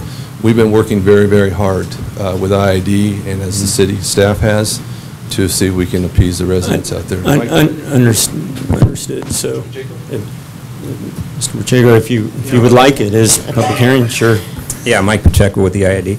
Yeah, I'm just here to answer any questions that you guys might have. Super. So, so we're working with our board on with this project. Unfortunately, we canceled our IID board meeting last week due to some board members being out of town. They did ask us for some additional information on the BEST pipeline and some of the funding that we have going for these kind of projects. So we are bringing that back to the board Tuesday. So that's really the only update I can give you. Other than that, I know Director Cardenas is very, very involved in this, and so he's the one that's really ramrodding this project and looking for any possibility of funding this with the city. Absolutely. Thank you. Thank you, Mr. Pacheco. And I appreciate you being here. If we do have no problem. Questions, Usually the IID meetings are very exciting. Yeah. This one is too. So absolutely. Don't disappoint you. Members of the public, we're in public hearing. Please step forward. Any comments? Hi, good evening. My name is Monica Torres, and I'm also a resident at Latigo Ranch. And I also came to the 3.5-hour-long Planning Commission meeting. Very eventful. I'm just here to speak on behalf of the residents of the community, and I also welcome growth in our area for the city of Brawley. I've lived there just over 12 years, and we got the tumbleweeds, we got all that going on. We also have little children. I'd love to see it improved, but I also am concerned about the entry points to the community. Right now we have one. It was established originally as a temporary entry point, and that's what we've been working off of all these years.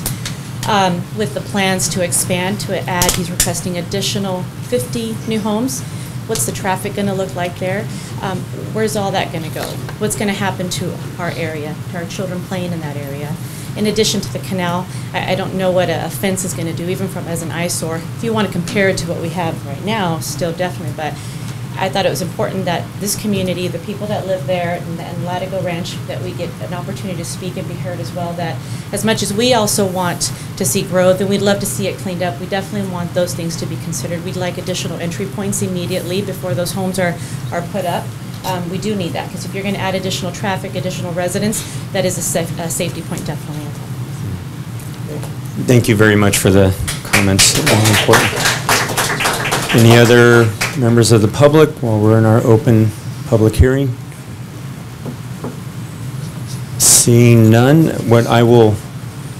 unless there's somebody standing up, we will go ahead, and I'm just looking toward our city attorney at this point. We can go ahead and, unless someone's leaping out of their seat, we will close the public hearing, and we will move to the next item under the same topic, which will be discussion and potential action of the council. At this time, this allows us to deliberate, discuss everything that's been brought to the table over the past several, actually weeks, months. Much of this, for the public's benefit, has been very well documented in the staff recommendations in our council packets, which have been posted online. They're available. For those of you that came in, grabbed a hard copy, you have the same, or at least you have the agenda, but if needed, we can certainly provide any other of the backup material that certainly is being discussed tonight. With that, what I'd like to do is open it up to council for questions. We have obviously all our experts here. You start with you. Not just questions, just an opening comment to everybody. First, I'd like to thank you all for being here. I do appreciate the commentary that's been shared. This is a project that's been sitting vacant for quite some time, and Mr. Coyne has brought it before council for several months now. And, you know, he's presented before us multiple times, and I know this has gone before the Planning Commission. But I do want to thank you all very much for participating and engaging yourselves in the process. I know sometimes, especially when we're not saying something, it seems like there's not that engagement that you're expecting. But really, we're just taking, you know, in some cases, it's just information from the public and gaining your input. So I think I speak for all of council, and I hate to put words in anybody's mouth, but I think I speak for all of council when I tell you that we listen to all comments, and those weigh just as heavily from one perspective to the other. So it's not like things are easily forgotten. And from my own perspective, just so you all know, I try to find middle ground for things. I try to find solutions whenever problems exist. So, you know, I take the commentary and my own questioning, my own questions that I have, my own concerns, and incorporate those into a solution. So we're going to, at this point, we're going to discuss the item. But I did want to open up, you know, just with that comment and sharing that I know all of council. We respect your opinions. I know sometimes they differ significantly, but they don't go unheard. So anyway, that's just an opening comment. Thank you, Councilmember Nava. Councilmember, if we want to, I'm sure we have some questions between staff. We have the developer. I think all the expertise is in the room. Well, I do just want to say that I believe growth and development is important. I think we got to have a balance of the right kind of residential and the right kind of commercial. I think we're lacking in commercial, and I hope that can change. And I know Mr. Coyne is talking about doing some of the stuff in Brawley that he's done in El Centro. Of course, you know, anything can happen. That remains to be seen. But I think we have to sometimes make decisions as a council that people are not going to like in the short term, that we may not even like in the short term, but that make a difference for our community 20 years, 30 years down the road. And I think that decisions have been made over the past decades that have gotten us to where we are, whether it's a budget crisis or issues with the balance of development that we have. I hope that we can make the right decision in this case and some other big decisions that we have coming our way. I think as Council Member Nava said, you know, he'll speak for everyone tentatively, but I would also speak for everyone tentatively and say, I think it's our goal to see our city improve. We know that we have some strengths, we have some weaknesses. There's always room for improvement, and I think it's all of our goal to see our city become a better city, whether it's partially through growth and partially through seeing our community members step up and take more responsibility, as we're starting to see kind of an upswell, an uprising, a grassroots movement of community members stepping up and wanting to participate more. I'm thrilled to see that. But these are not easy decisions that we have before us, both with the budget and with this development. And so I hope you will all have patience and grace with us in that. Yeah.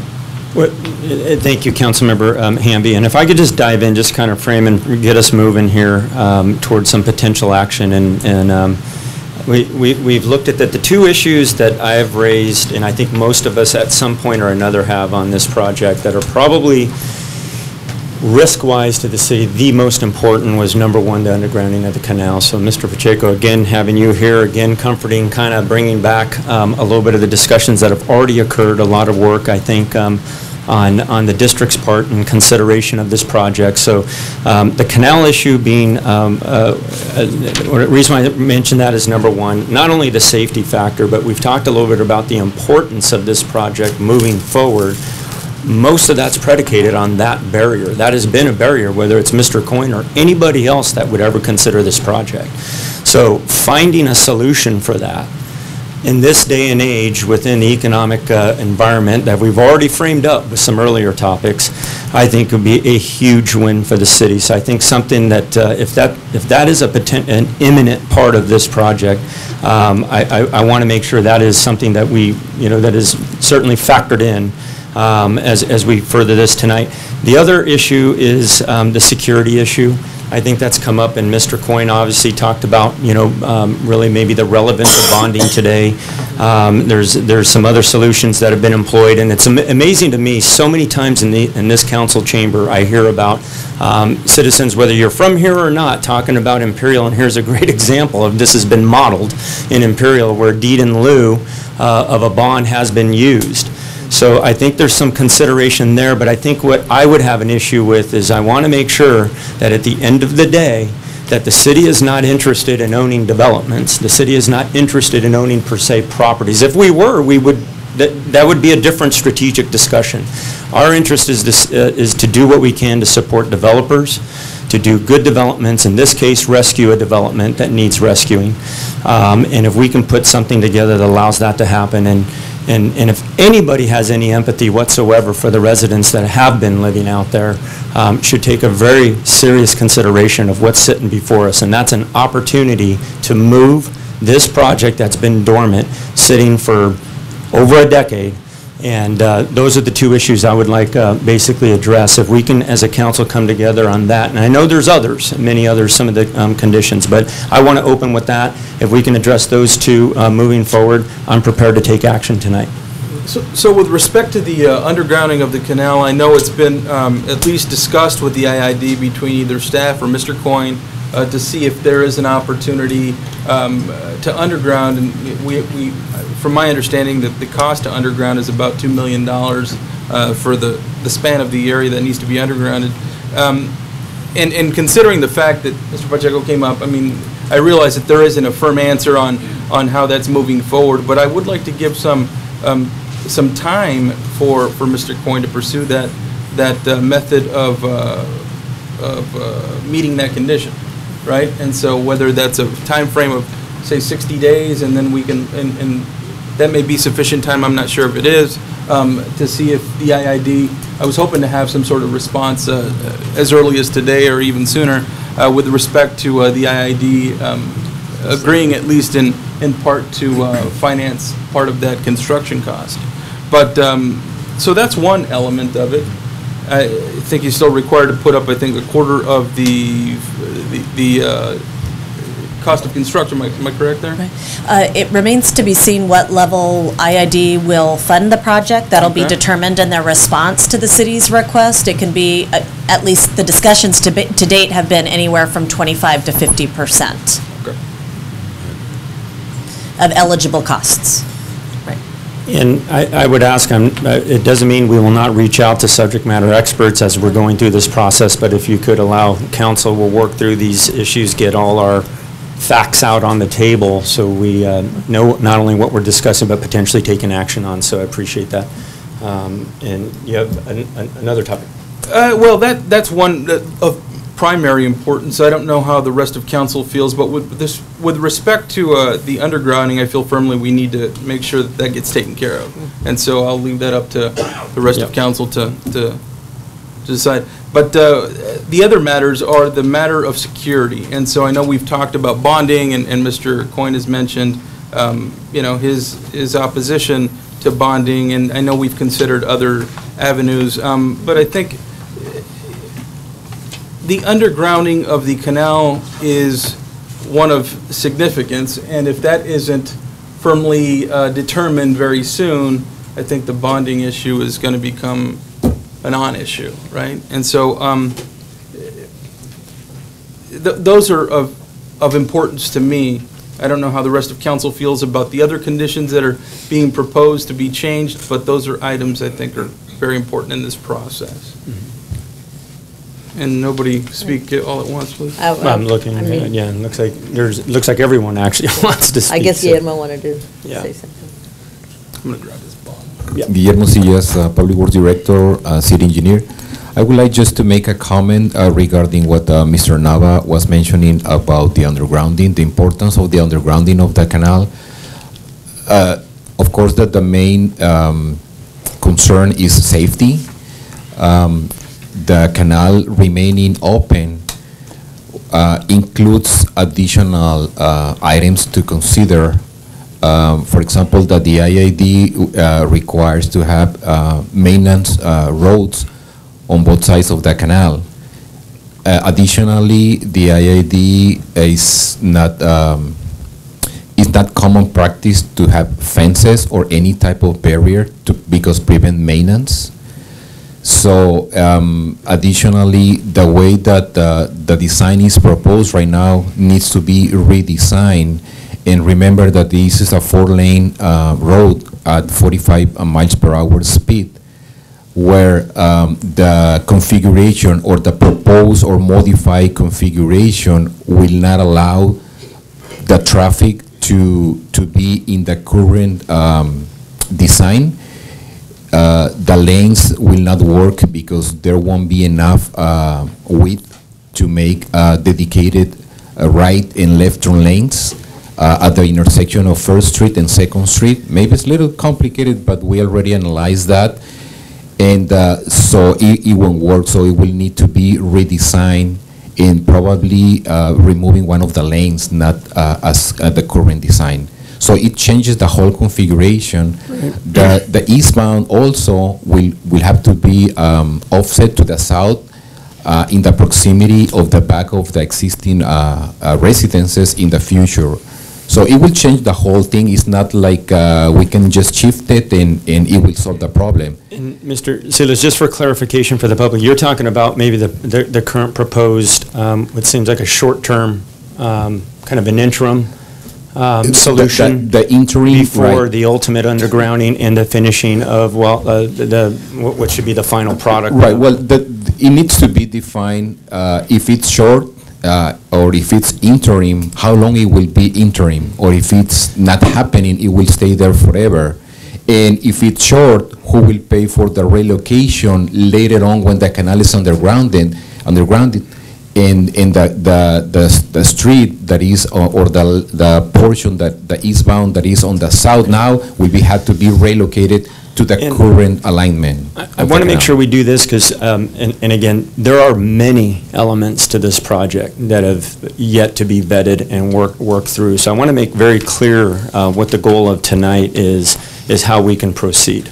So the goal is to take an action with a set of some defined conditions that we're in high agreement, obviously, as a council, hopefully, to proceed so we can further not only the discussion, but get Mr. Coyne on the way. Now, having said that, things like standards, there's a lot of technical work, and traditionally the way these projects work is a lot of this work is done up front, presented to council by staff. In this case, due to the nature of the project, including, and I say this to the public so they understand, because of the canal, that's one of the big barriers. If that doesn't happen, I think I've heard it from Mr. Coyne that it's really a deal breaker for any developer. Hence why this project's probably sat, not that there aren't others, but others are starting to move. So with that in mind, the 60-day, I do, that's to hear back from the Imperial Irrigation District in some form that is an assurance to council that there's a mechanism to move forward and potentially a plan. I know a plan can't be developed in that short a period of time, but would it be reasonable to consider something like this sooner than later? I think we had a resident come up, talk about 5, 8, 10 years. That was likely going to be, I think, unacceptable to me or most of council. I think the public as well. I think there's a solution here that's going to be potentially a lot quicker. The problem is we're talking about something that hasn't happened yet. So could we move forward with action, with conditions on what the council's expectations would be? I think if the council adopts specific language pertaining to the best canal undergrounding that includes the reference to 60 days from now, a commitment from IID, that you could then consider a condition change as it relates to the release of building permits. That's one way to approach it. Okay. And so I would like to get, I mean, whether that's a yes or a no to move forward, that happened tonight. That way, Mr. Coyne, he knows what he's faced with, and we can move forward as well. This has come before him and us multiple times. I'm in agreement of whatever we need to do to get the feedback from Imperial Irrigation District that really secures our ability to move forward with this particular issue. And I think going from there, the only other issue, as I've already raised, is the security issue. So is that a reasonable, I guess we could ask Mr. Pacheco, is the 60 days, is that a reasonable amount of time for us to get a firm decision from IID? Yeah, I think that's real reasonable. I think the directors are really working hard to find any avenue to help out, so the 60 days will work perfectly. I think actually in 30 days would probably, but 60 is even better. Okay. Fantastic. Thank you, Mr. Pacheco. If you don't mind, I was lucky enough to get a 30-day extension effective April 1st from the seller. So maybe we can at least put it at 30 days with an extension, another 30 days if IID doesn't come through. Because if I go back and say 60 days, he's going to say your option expires in 30 days. So that probably, hopefully we'll get to where we need to be and get an answer from IID sooner, but I'm a little bit concerned. So I go 30 back days? 30, and then maybe, then I can hit them on another 30-day extension, but to go back and say, you follow me? Kind of Sure, what I'm saying? I respect that. The only thing I would say to that, I think it would be the interest of the current owner as well, that one way or another, whether it's 30 or 60, that this is concluded. So I think this is a pretty pivotal issue, but thank you, noted. And then, I don't know, a little bit of discussion on building permits and everything. Those building permits for those first 50 is what's going to help the city fund that 25%, which is over $500,000. So to hold back and say no building permits or anything until the canal goes underground, then the funds potentially will not be there. So I think your city manager just kind of made that comment. So you just got to, be careful on that one. The money to fund the canal and Wildcat Road will come. We need some clarification to what you're describing. I'm not sure if I understand, Mr. I Coyne. don't think he's making reference to this evening. I think it's the staff denial and the staff report, not tonight's comments. What I was suggesting is bookending the potential approval in a manner that references the 60 days and potentially releases the 50 building permits, which is what you're requesting. Upon finding out from IID. Yeah.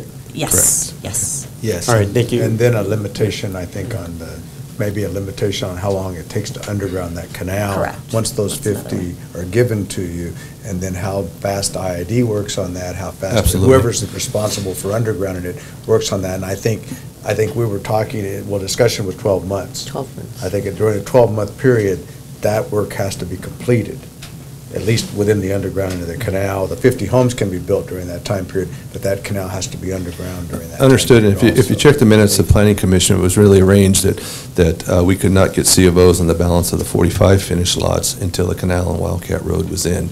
But it allowed us to go concurrently, so we get to the finish line same time. That way we're sharing dirt or whatever the case may be as when you're building Wildcat Road or doing undergrounding. So, thanks. Okay.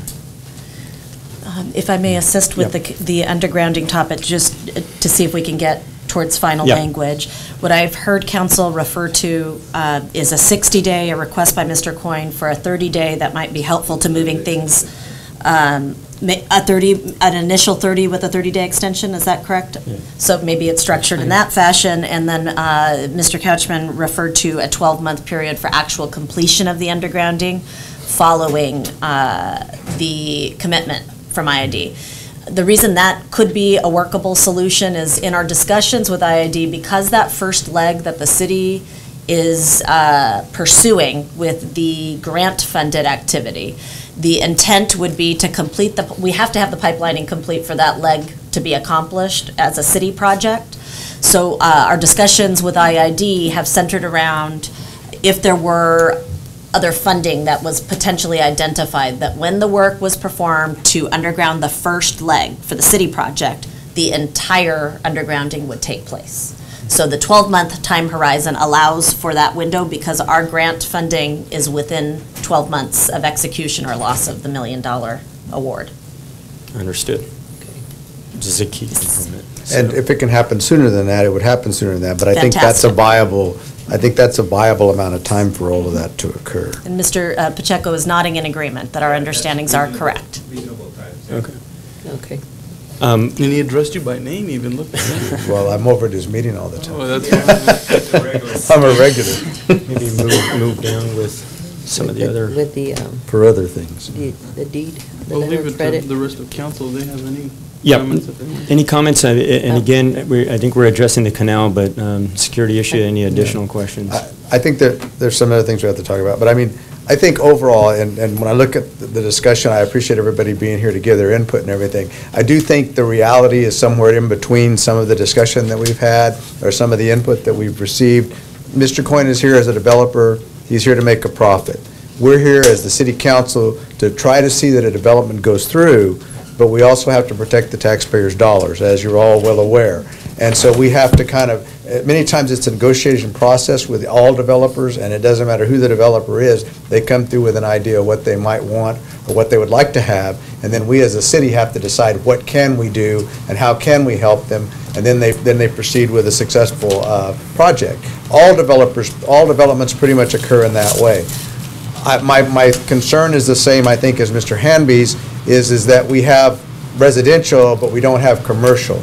And the fact of the matter remains is that residential requires a lot of investment from the city, but it doesn't necessarily return that investment in a real rapid fashion, such as a sales tax or something of that nature. It's a property tax. Some of the people that move into the residences will do that, but not if our residence doesn't increase at a level to bring in that kind of revenue, and usually that does not happen in a very rapid pace. Neither do developments. Nothing really happens in a very rapid pace when you're dealing with these kinds of issues.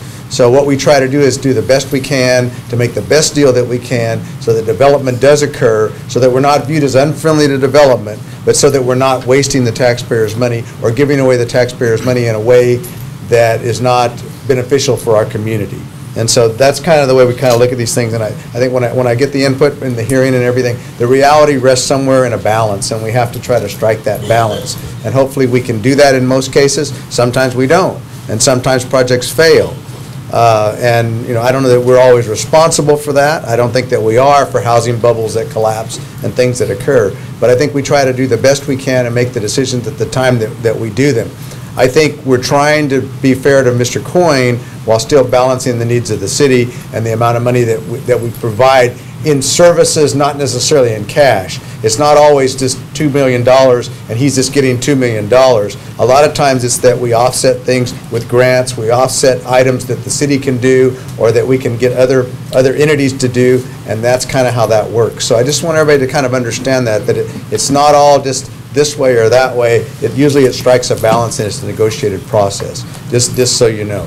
And please forgive me, I don't agree entirely with the word choice, because I don't like to use the word deal when we're in the process. It's more of we have to make a decision, right? And that's considering, the public's input, considering the developers' input and their priorities and everybody's concerns. I don't always agree with Mr. Hamby. Where is Mr. Hamby at? I don't always agree with him, but I certainly think that you brought up some valid points. I do agree with many of the things that you said here tonight. So it's just one of those things. I mean, we've gone over this issue multiple times. I would like to see it move forward. I know that there's concerns with the public concerns, and there are my own concerns as well. I think if we can address it, I would like to move forward and find some way to approve this project to see if this can continue to develop our community. I was on council, and I was first elected in 2007.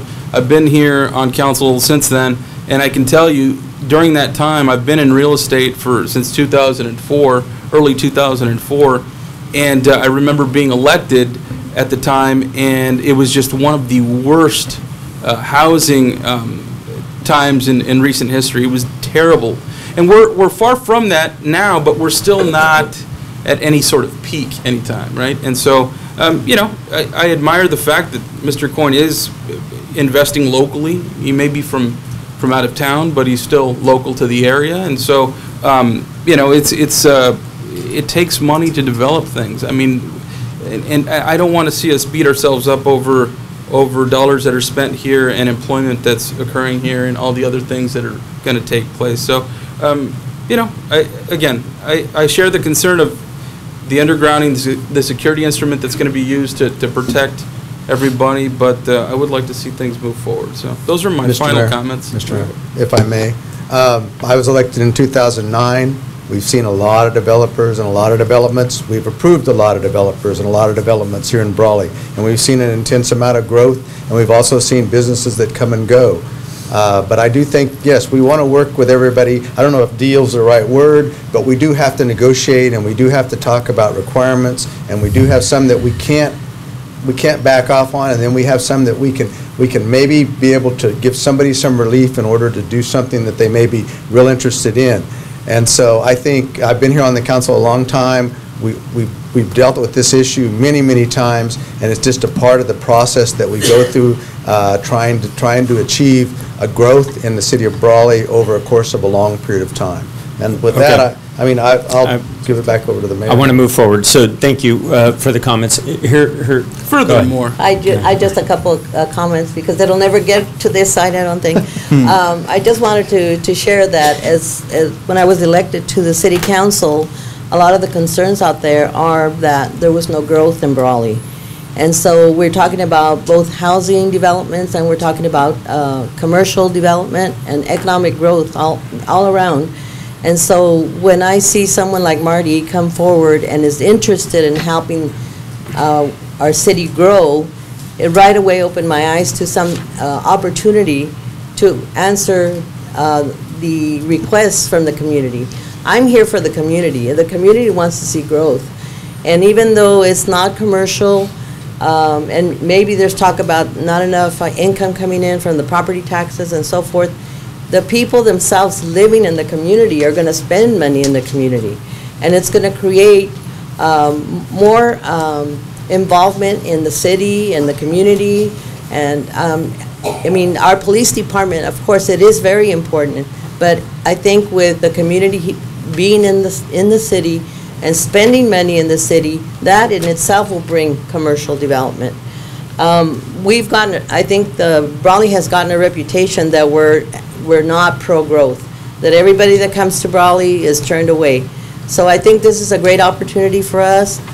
There's always a give and take, but I personally, I think that our council agrees that we are looking to give an opportunity to this developer, to Mr. Coyne, to work with him, and hopefully IID is able to help us with this big project and make this a successful project for the city of Brawley.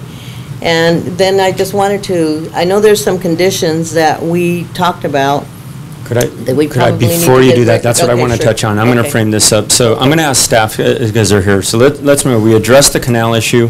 There's several others. In the staff recommendation, we talked about the elimination of conditions per the developer, condition number 17, 23, 24, and 25, and I think those have been addressed. There are additional conditions around the topics of building permits, security, for the improvements, which I've brought up, and all of us have, the best canal, which we have all certainly chimed in on, and we've talked about some solutions there. Southwestern Avenue is another issue, Legion Street, and then South Imperial Avenue. So there have been recommendations on all of those, all of the above, with the exception of what we talked about on Best Canal for denial of moving forward under those conditions. What I want to know is, because we did task and had numerous opportunities to discuss and even do our own research on what we can do. What can we do? Are there some potential proposed changes we can make here this evening that can really get this deal to move forward and get it potentially done? And I don't know if referring to who. Would you like us to go in the same order as referenced by condition numbers? Just building permits, sure. Okay. So I'll call it out, building permits. And under the current requested immediately release building permits on the next 96 lots, unit number 1, with no further offsite improvements. Should council wish to consider the planning commission recommendation, the developer's perspective this evening, as well as comments from the audience? We do have a proposed structure to conditions, but they're not, they're in the staff report, they're represented in terms of topics. In the conditions of approval, they're referenced by numbers. So if I might suggest that we use the numbered references, that could help to move the conversation along. So I think council has provided some direction as it relates to the Best Canal undergrounding. We've heard this evening a reference to a 30 to 60 day window and a 12-month time horizon for completion. There's also been specific reference to what types of security may be acceptable. And that is different from staff recommendation, but consistent with Planning Commission recommendation.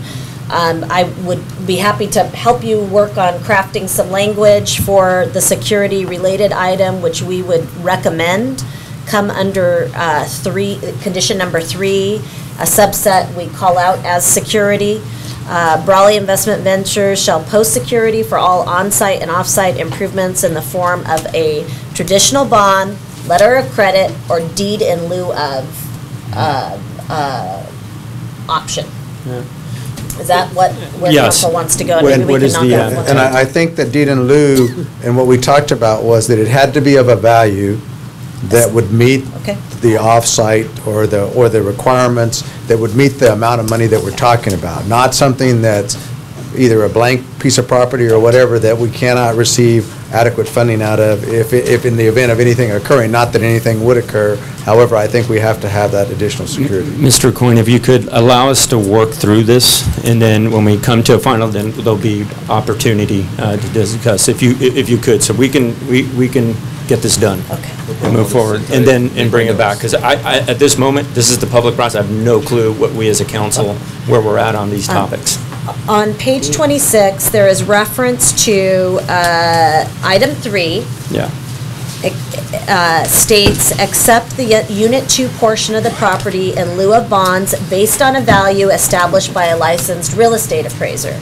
If you take that statement and combine it with Brawley Investment Ventures shall post security for all on-site and off-site improvements in the form of a traditional bond, letter of credit, or property in lieu of bonds based on a value established by a licensed real estate appraiser, I think you cover at least the points that have been made to date. Okay. Council, comments on that?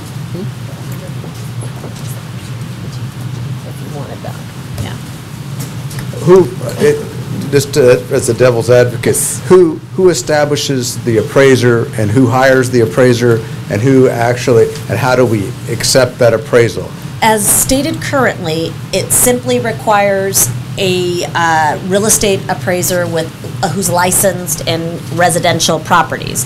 If the council wishes for it to be as approved by the city or as selected by the developer, it's up to you how you wish to structure that if you want to be more specific. Is council, are you? I'm comfortable with the licensed real estate appraiser. Okay. Yeah. I can go along with that as long as we're all comfortable with that. Okay. We don't know what the value is going to be before the appraiser goes in, as long as it meets our demands and that it meets the requirements that we have for a value. So if the value were short, it would be offset or augmented by a letter of credit, a bond, cash on deposit. Yes, correct. Right, or correct. perform the improvement. Absolutely. Councilmember Hamby, I'm just going to go down the list to make sure. I just know in certain, at least commercial and residential situations where an appraisal is needed, the two parties in question, developer, the city in this case, would each get an appraiser. Those two appraisers would come to an agreement together. Happy to take council's direction on it. One other way to do it is if we have, it could be subject to the city's approval of the document. And if we want to contest that the values that are represented, let's say it's a real estate appraiser that calls out a unfinished lot as, worth $85,000. And it just doesn't pass the sniff test for one reason or another, it could be reviewed by a second appraiser. But otherwise, we'd be incurring a cost. Both ends would be incurring an additional cost. Okay, sounds like we have agreement there. I don't think we need a second appraiser. Okay. I don't have any objection. Okay. All right. Moving forward. All right. Okay, so that gets us through the security question unless the topic of personal guarantee is anything of interest to the council. Because we're talking about deed in lieu of bond. Now we have no bond. So at the end of the day, it's, I made the comment, now we potentially, as security, have property that the city.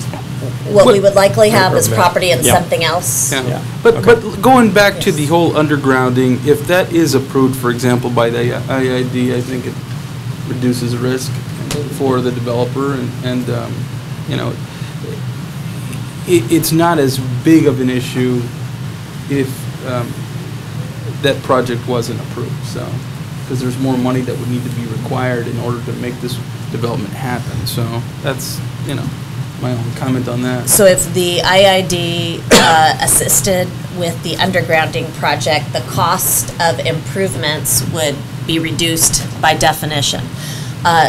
Just as a matter of note, when security is required, it's based on the engineer's opinion of probable cost and quality. So what is actually part of the improvements? That's what's the driver for 110% of the value. So our hope would be to follow standard professional practice for obtaining that security in the amount, but the reduced amount would obviously be realized by the developer if IID was able to assist. Seems reasonable. Okay. Okay, so that's the security topic. The canal undergrounding, you've gone through in some detail. There is some proposed language. If you'd like to have me read it into the record, I can. If not, we don't. In addition to what we've discussed? Yes. Yeah, please. Okay. So, and this has a certain amount of detail to it because of the sensitivity of undergrounding and wanting to see the safety issue addressed. And also, here, the request from the developer for some form of ability to move forward with building permits.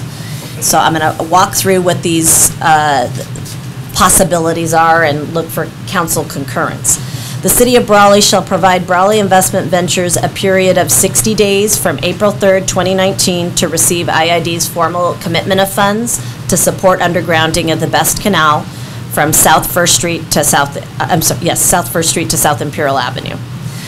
The developer shall deposit the remaining balance of the project cost for design and security of the Best Canal undergrounding concurrent with security and City Council approval of the subdivision improvement agreement. That's just normal practice. At the time the subdivision improvement agreement is approved, security is provided. And we take up the topic of security in the prior item referenced. The developer shall pay and/or provide security in the amount of 25% or 50% of the undergrounding cost of the Best Canal, plus any actual cost difference with IID committed funds. And want to note for the record that IID has shared with city staff that there are certain eligible costs associated with undergrounding and some that are excluded. So what we want to be sure of is that that match portion will be carried by the developer, whether it's, if we have the good fortune of 75% funding by IID, the 25% local match would be carried by the developer. If it's 50%, then it's 50%. And then anything that's not eligible is not the city's responsibility. It's actually the developer's obligation to offset the cost. IID shall commence with construction of the undergrounding of the Best Canal from South First to South Imperial Avenue within a period of 12 months beginning April 3rd, tomorrow. If the Best Canal pipelining work does not commence, this condition modification shall not be valid. In no way does IID's commitment of funds or the developer's deposit of a portion of the funds required relieve the developer of the financial responsibility to perform the construction of the Best Canal undergrounding. So if for some reason IID committed and then backed out, it doesn't become the city's responsibility. Mr. Mayor, I should really be participating in this, because you go back and revisit all this stuff, 10 minutes from now, it's going to be lost. I think we're getting way sideways with respect to the deal for it. I'm going to be responsible for underground canal. I have to put in all the wildcat underground, make sure the other part is undergrounded within 12 months. I can probably barely clean that place up and put fire hydrants in place. Barely start to Okay. permits. So canal topic, that's not, I'm not hearing far-fetched. I want to make sure we're all on the Well, same I'm out of the page. link, and we're not on the Okay. same page. Okay. And I can't participate with you unless... So what part of if the funding were to drop out, I've already heard, so it sounds like the deal breaker, is there some agreement here where, again, if we're not successful with the IID together, that may be the end of the discussion? You've clearly articulated that, yeah. So we're under the assumption with the best of intentions that moves forward, so I think we're on the same wavelength with that, correct? Well, and the funding within 12 months, we have to sell those full building permits and build them and sell them before we can come up with the funding for Wildcat Road and the Best Canal. And that was proposed, many times through staff I do, if I may, I think I can put you at ease a little bit, if I had an Please. opportunity to walk through it. Well, even the first one I didn't get to participate on, and it was starting to sway. And it'd just be easier for me to go with you on each one and put it to bed rather than revisit it again. Okay. I think we're almost done, and then we'll go. So this literally is 1 minute. under a subsection, would you like me to continue on with what I was, or jump to the building permits topic? Just let her continue. Okay. Yeah, please Okay. continue. If the City of Brawley does not receive IID communication in the aforementioned terms of the 60-day period, which begins April 3rd, or if IID's commitment is for pipelining work that will commence beyond the 12-month time horizon, which begins April 3rd, the condition modifications shall expire. The developer shall be wholly financially responsible for the construction of the best undergrounding. This condition modification is only applicable to Brawley Investment Ventures and shall expire 60 days after April 3rd and 12 months from the same date if requirements are not met. The condition modification is non-transferable in the event that the undeveloped portion of the subdivision changes ownership. And with either IID's formal commitment to underground the Best Canal or bonding or security, actually, fully in place, the developer shall be permitted to pull up to 50 building permits in Unit 1. So you actually get your 50 building permits, provided in 60 days we get an answer from IID. And if we don't? And if you don't, the Best Canal undergrounding is your responsibility. Deal breaker. It's $3 million. So I can't close escrow, even on the property with that. If you have your answer in 30 days, do you have the ability to make a decision on your purchase? Not with an open-ended, I assume the responsibility of a $3 million canal. I have a point of order question. I was under the impression that the public hearing session was closed. It is. It is. It is. He's the applicant. He can speak to his topic. Okay. Yeah. Are members of the public allowed to address those things, or is that only for the applicant to speak when? We had the public process, please stay, and if that's something we can work in, but please allow us to work through this process. We are trying in earnest, all right, to collect all the information. So I encourage you to stay. There's an opportunity to do so, certainly, but let us work through. We're very incomplete here, all right? So chiming in the middle is not going to help. I just want to keep it moving, so. Which is exactly. Okay. All right, we're trying to get information. Understood. All right. So the structure that is proposed for an IID answer aims to be consistent with the escrow period that you're in, Mr. Coyne, and your decision that you need to make about moving forward. What is trying to be conveyed is that undergrounding is a goal of the city for development to occur in that area. There's a risk to public safety that is not something that the city would accept beyond the 50 building permit Okay, so basically the stage. project goes dead and it stays the way it is after 30 days if we can't get any IID support, or maybe that 30-day extension. I just want to be clear. And Mr. Quinn, I think we were all, from the very beginning, from the very first time this was proposed publicly and we've discussed this, that was the kind of the make or break of this potential project for everybody, not just you, you know. As long as I don't have to So, close escrow. but I think we have something in place that's addressing all aspects of this deal. So I'm hoping we're very close to past that with a solution. Even moving with forward. IID, I'm a little bit Yeah. concerned, like on the 12 months, it would be a miracle. I thought it was gonna Mr. Quinn, again, aiming to give you a little bit of peace of mind. In our discussions with IID staff that have to do with the city-funded portion of the project for the first leg, backside of Walmart to First Street, we absolutely must complete our project on time or we lose our grant funding. The discussions to date with IID personnel are the time at which pipelining would occur. IID doesn't want to go in twice, do our little leg, and then come back at a later date. The question that is outstanding is whether or not they can find the resources to accomplish the whole thing. The city will pay for its portion, and you as developer will have the benefit of assistance at either the 50% or 75% level. But those are the proportions we've discussed with them. We don't know what the final. And that would happen within that time frame. Yes, yes. So I know that there's a few loose ends that need to be tightened up there, but I think we're getting to the finish line, so. Okay, I appreciate it. I'm just having a hard time following you. I was looking at planning commission recommendations. Are you coming off of something else, just trying to follow you? I'm trying to assist the city council. Staff recommendation is denials. So, you know, we're trying to work through some of these denials and really hopefully get to where we can get this done. It's going to be, at the end of the day, Mr. Coyne, I think we're like I said, in earnest, trying to work through these issues. And if we can get there and it's a deal breaker, that certainly would be your decision. Understood. And are we going to work through the planning commission recommendations as part of, on the first page of your? That is certainly part of our packet, but we're operating right now off of, from that, our staff recommendations, based on those findings. Okay. Building. So the building permit topic, we have that one clear, that 50 building permits released following IID's answer. Understood. Okay. And then, so council, I think council needs to give a final decision on the 30 or 60-day, however that is structured. If it's more helpful to Mr. Coyne to have it be 30 days.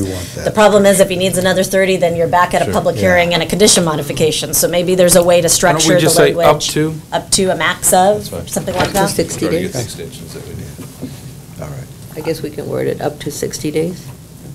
Okay. While you're on that 50 building permits, as it was kind of discussed a little bit during planning commission, was being able to pull the other 45 while we're putting in Wildcat in the canal to be, so we can rob dirt back and forth or whatever is necessary.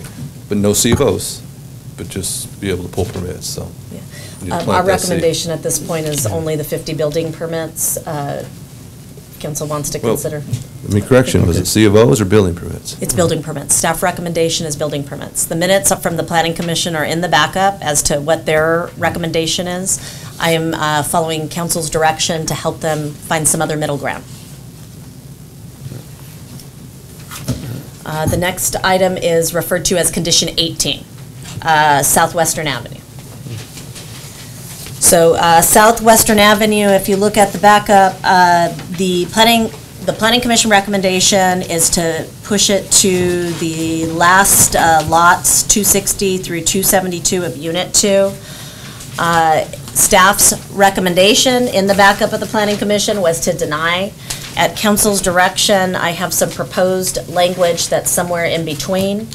It is proposed that construction of the eastern half of Western Avenue adjacent to Unit 1 shall commence prior to issuance of the 86th building permit in said unit.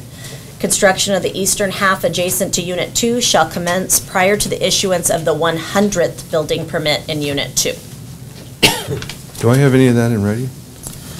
You have what I am expressing to you on the record here, and we'd be happy to provide it to you in writing after, if the council wishes to move forward with these options. Okay, the next is Legion Street, and this is the southern roadway, goes east to west, a portion of which is weatherproof and a portion of which is to city standard. If you look in the backup for Legion, similar to Southwestern Avenue, the Planning Commission recommends pushing it to units 252 through 259. Staff recommendation to Planning Commission was to deny. At council's direction, staff is proposing change language that aims to find the middle ground. The north half of Legion Street shall be constructed to the standards of a collector from Southwestern Avenue to Branding Iron Avenue prior to the issuance of the 51st building permit in Unit 2. From Branding Iron Avenue to the Park Retention Basin, the developer shall improve Legion Street to an all-weather road standard approved by the city engineer. Okay. And then on to Pano/Wildcat. The prior condition was about, number 18 was about the undergrounding. This is about the roadway-related improvement. And if you look at how the Planning Commission structured that condition, it basically takes the notion of letting IID undergrounding occur at some future unknown date and instead installing a portion of a roadway and having that roadway, wherever it is planted, be the location that it is for the rest of time. So the undergrounding would occur at some point in the future, but the roadway would stay as is. What is accomplished with undergrounding of the Bryant Canal is the ability to actually build the roadway the way it was defined in the improvement plans. So the south half of this is proposed language. The south half of Pano Drive or Wildcat Drive shall be constructed to the standards of a minor arterial, including medians from Southwestern Avenue to South Imperial Avenue. Construction of Wildcat Street improvements from First to South Imperial. This is the segment after the city portion. That's rear of Walmart to First Street. So First to South Imperial shall commence prior to the developer obtaining the 51st building permit. This does not mean that it shall be complete. It means that it shall commence. So it's moving forward with construction for that 51st building permit in Unit 1 to be pulled. The city shall waive the streets portion of development impact fees and recognize construction of Wildcat Drive in lieu of payment along the subdivision boundary.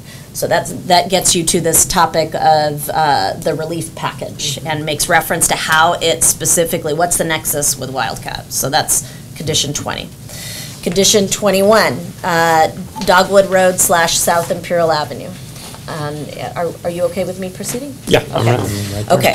So for Dogwood Road, South Imperial Avenue, you can take a look at the Planning Commission recommendation, which is basically timing that portion of the roadway, which is just this little section that abuts the subdivision on the west side. So, if Gordon, if you can point to that area as well, we should probably be visually indicating to folks what we're talking about. So what was proposed is that it not be completed until the last 6 lots in Unit 1. Instead, the staff this evening proposes the west half of South Imperial Avenue shall be constructed to the standards of a collector from Wildcat Drive to the Union Pacific Railroad right-of-way prior to the issuance of the 73rd building permit in Unit 1. And that, Mayor Wharton, is all of the proposed language changes, and just want to note that reference to the $2,118,000 relief package is also recommended by staff, and any action to be taken by the council. Okay. Very good. Thank you for that. So again, council questions again with staff here on the nature of what was presented as some alternatives versus the denials. I think that's pretty important, so I appreciate that.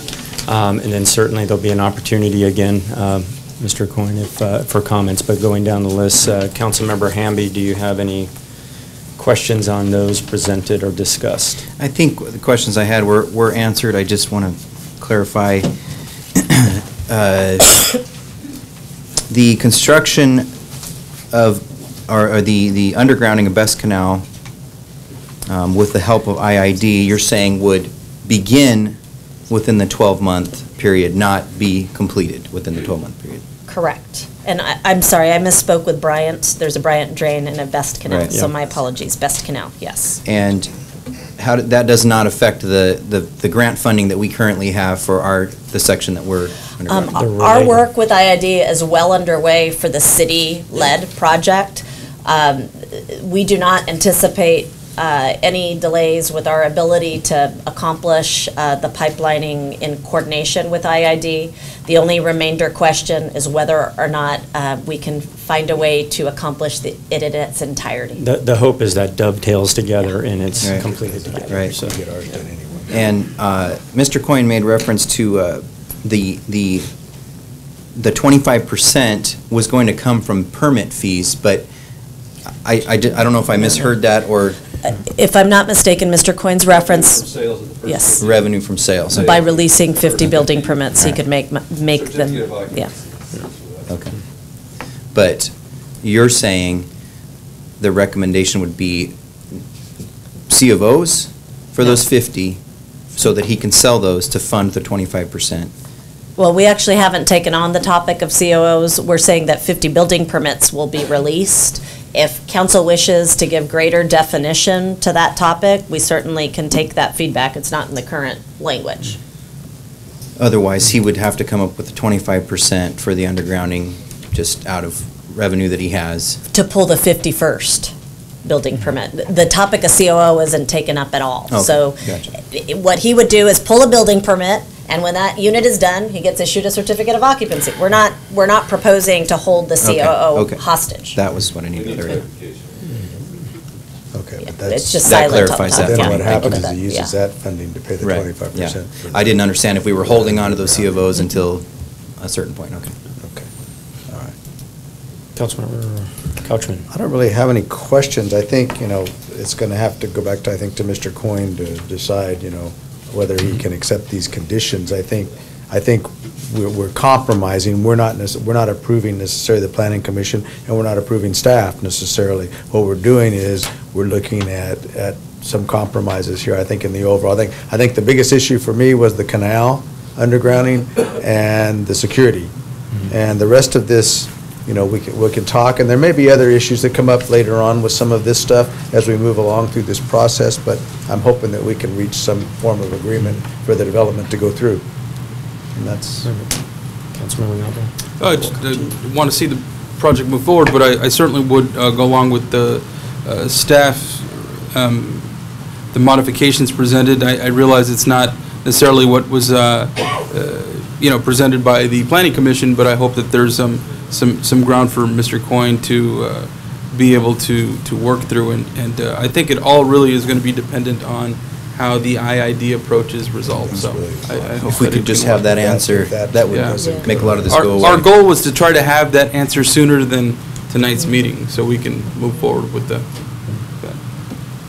I think I'm clear on once Rosanna explained all the modifications. Again, I don't know if Mr. Coyne has any disagreement with any part of the modifications, and if he does, I guess we're willing to hear those out right now. I was going to, okay. I'm sorry, maybe not. Sure, I do want to offer that opportunity, but I do want to get this close because we do have additional business. I know a lot of work has gone into this, but I would certainly offer. Well, I appreciate your time, and I know you have some other agendas. What staff is denying and what we need to accomplish and the amount of money up front that's required, and we're talking building permits, there's a huge difference between building permits and CFOs, and she said, well, we haven't talked about it yet. There's not enough clarity. If I asked any of you to repeat everything she read that I haven't seen and written right now, could you repeat it right now? No, and I actually, couldn't either. yeah, and Mr. So- Coyne, so- there's a lot of things we can't I understand. actually repeat. That's going. I'm afraid to have you vote on something that you really don't have clarity on, or myself. So I would either ask you to continue it. If you ask me to accept the way she proposed to vote without seeing it in writing, because none of us can remember everything on every condition and every denial, would probably, and if you hung it on me to make a decision tonight, I'd probably have to reject staff's proposal. Why don't we do this? We spent 3.5 Yeah. hours with Planning Commission. Yep, In understood. detail. Yep. To make sure it'll work for the city and work for us. And I came in looking at that because that was the first page. I've been looking at denials for about 6 months. And this is what we came up with that would work. And it really is splitting hairs on a lot of this stuff, guys. Whether it's 10 lots to the end or 6 lots to the end, it shouldn't make a darn bit of difference. You're getting your canal underground, you get Wildcat Road in. So if the roads to nowhere, Western and Legion, doesn't happen for a while, who gives a damn? I mean, at the end of the day, it's going to get you what you want. And we are not going to disappear. We're not going to spend all those millions of dollars doing improvements. The first 50 units, every dime is going to go into what you guys want. And you still want to split hairs on the other stuff. And it's just, I don't know if it will work for anybody. So I think a couple things from what you said, I think will help out. If we're in agreement on, we're close with the district, and we've set a 60-day or up to a 60-day time frame, I don't think there's anything to lose to do the due diligence of what's been presented, move to the next meeting, give you an opportunity to stay engaged with staff, come to whatever's acceptable ultimately to you. But if it's the same conditions we just discussed, I think we'll be able to move forward. If it changes, once again, we will have to do the same process in council, which will be the next council meeting. We can certainly do. But would that be your wish, or I was going to attempt to aggregate this information I and then appreciate move it. forward with a. In the spirit of time, maybe continue it, but bottom line is if nothing is where we left off at with the Planning Commission after 3.5 hours, it's almost like we're starting all over again. Because everything was based on staff denial and what staff is now recommending tonight, rather than anything that was recommended and all the hours that was invested by your appointed planning commissioners. And Which we appreciate, which got us to here. Yeah, well, but we're going backwards. And what your residents that live in the area had spoken, undergrounding canals and Wildcat Road, I mean, we're talking about doing all those things. So what I'm saying, you're splitting hairs and potentially going to lose this great opportunity for the city. And I don't get it, but maybe that's why, maybe I shouldn't be doing business in the city of Brawley. This is a great deal for the city.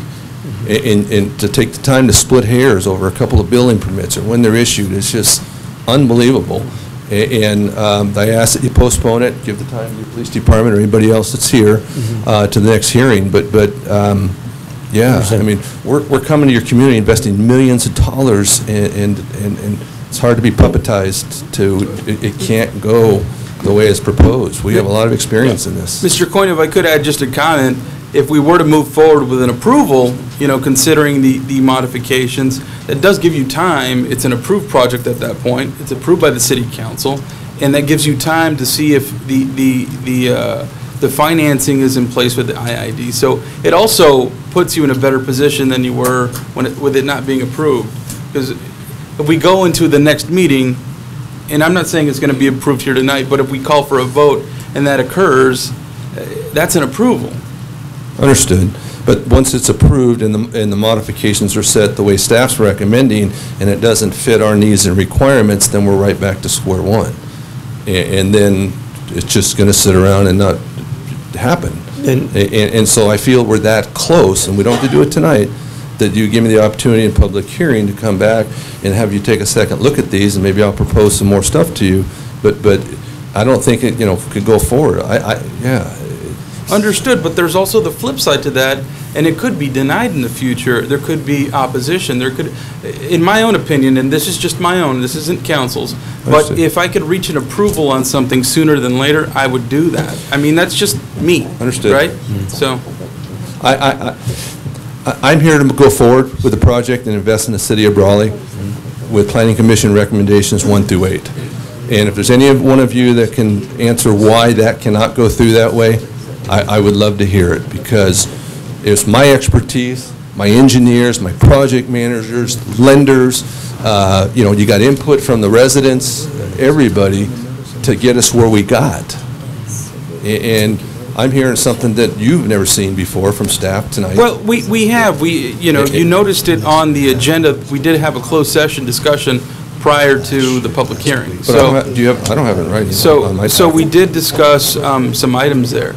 And having said that, we knew, your proposal, we knew what the Planning Commission had requested, and what our goal here on council, and I think I can speak for everybody, is to try to find common ground to make this project move forward. I understand that it's not entirely what you're desiring, but in my own opinion, and this is just mine, if we can get to the point to where we can get a project approved to give you, number one, the approval, and some time to work through the issues with the IID, I think it's better than continuing. That's, again, it's just me.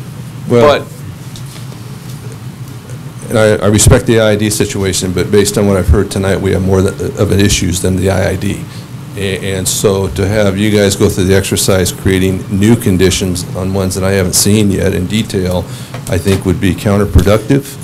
And I'd rather take a chance at continuing it and see if we can work out if staff. The reason we went to Planning Commission and the reason we're here today, because we reached our limits with staff a long time ago, like 6 months ago. And the only reason we went to Planning Commission with our plan and we hashed it out and we figured it out is because we reached our limits with staff, and we're before you today after investing that time, public hearing, with the Planning Commission, is to have you hopefully seek it and finish it off, not rehash staff denials that occurred 6 months ago. Mr. Coyne, in fairness, remember this agenda was published. Typically, not just for the public, but it's in our hands on Friday. We have X number of days, obviously, to dig in, consume, ask questions, engage staff ourselves as individual council members. So you can trust that each and every one of us, however we do it, in our own time, do that. But this is all stuff that happens in a relatively short period of time. So maybe taking your recommendation, I feel we're close. You said splitting hairs. I appreciate that. I'm glad you said that it's not a deep divide. I think you would, have probably, thrown in the towel. I appreciate the going through the process. If we're that close, how about the opportunity to take what was proposed, make sure that you have an opportunity to vet it, do your due diligence. I think we have basically a package that's been shared, and if there's a tweak or an adjustment to kind of close that splitting a hair gap. Once again, that's something. Can we stop talking about hair, please? I don't. It's a split. Can we just continue? Mr. Coyne, if that's good, we'll continue that, and Either continue or make a vote subject to bringing it back and re-looking at the conditions. I don't know, but. Well, Mr. Mayor, you have the, I'm sorry, you definitely have the option to entertain a motion to table the decision. Yeah. Or you can direct staff to renotice another public hearing for next time, but let's you've not had do a that. public hearing, so you're not, I don't think you're Not absolutely bound required by to have a another public one. hearing. So you can just table the decision. That's the direction I think we're going based on all of the input, and certainly the input and some of the discussion we had tonight as far as the changes. So in light of that, I'll entertain a motion to table this item to the next meeting. So moved. We got a motion. We have a second. Just some commentary. Yeah. Is there anyone else from the public that has a comment here? I think if we can invite that, please. Mr. Hamby? Mr. Hamby, if we could have you at the other mics, because the recording device is there. Yes. Sorry, it's me again. I just wanted to state, I just want to commend you guys for having a very fair process. I don't appreciate city staff being thrown under the bus on this. I think the process has been fair. This is how democracy works. All of you have been elected to work on behalf of the people of the city of Brawley. I feel, as a resident, you're doing a very good job. It's your responsibility to look out at this for the long-term interests of the city. I think that's being addressed. Your job is not to make any particular business model work for anyone. I think you're doing a very good job, if you can believe that. Thank you very much. Thank you. Eric Grace, I think there's a misunderstanding what the role of the Planning Commission is. I think the Planning Commission makes its decision as your appointed representatives, but the ultimate decision is with City Council. They work with staff as well, and they get their decisions made, and then they, City Council has a lot more responsibilities than an appointed Planning Commission member, because they got to get reelected, right? So think about that. Talk about splitting hairs. I mean, that's what I call splitting hairs. I think, sorry, George. But I think it's pretty clear that even if you go into continuance and you come next week, they're not going to go revert to the 8 that you want, Mr. Coyne. This is about the best you're going to get, I think, if you think politically. If you can't work with this, I think it's a deal breaker, but I hope not, because I think they compromised over denial and made modifications, pay as we go, as we call it, right? When you start something, the street has to be started. You didn't say completed, it's started. I mean, it's called pay as you go. I think that's more than fair. If not, I don't know. I'm sure you've been very successful in business. Maybe that's why you feel you have the best model, the best engineers. Well, they have to make the best decision for the public. Thank you. Thank you, Mr. Reyes. And I want to thank everyone again on this topic. So we have a motion, we have a second. I do want to make sure that we complete the vote. Thank you for the input. All those in favor say aye. Aye. Any opposed? Seeing none, motion carries. The topic is tabled to the next meeting. I would just say that I was hoping to have a decision here tonight. So was I. That's been recorded, I think, yep, and I'm sure, as well as Mr. Coyne. Thank you for all the input. Thank you for all the support, all sides, community for coming out on this topic. What I'll do is maybe... If I may note, we do have a special meeting scheduled, so I just want to get confirmed that the continued date is to the next regularly scheduled meeting, not Correct. the special meeting where we have our general fund workshop. Oh, no, Never mind. It's April 16th. Yeah. It's the next April meeting. 16th. April 16th. At 6 p.m. 16. Yep. 1/6, yes. 2 weeks from today. That works. Try it.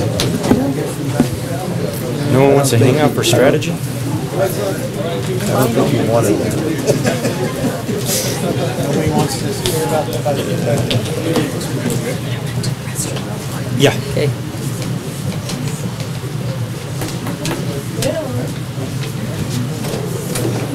Bye. Maybe as predicted, it was going to be a heavy lift tonight. So for the strategy session, I'm sure individually, if you had some conversation with Rosanna, I certainly did going into this, and we're going to have we're going to try to narrow the aperture, if you will, so we can kind of focus on just a couple of topics. But it's obviously open to whatever discussion we want to have that kind of sets the stage for the budget planning process. But my suggestion is maybe in light of this evening, we can make this progressive. There's no rules here where we cannot continue parts of this discussion or things that maybe we don't discuss throughout the whole budget process. So I leave it open to that. We don't have to do everything this evening.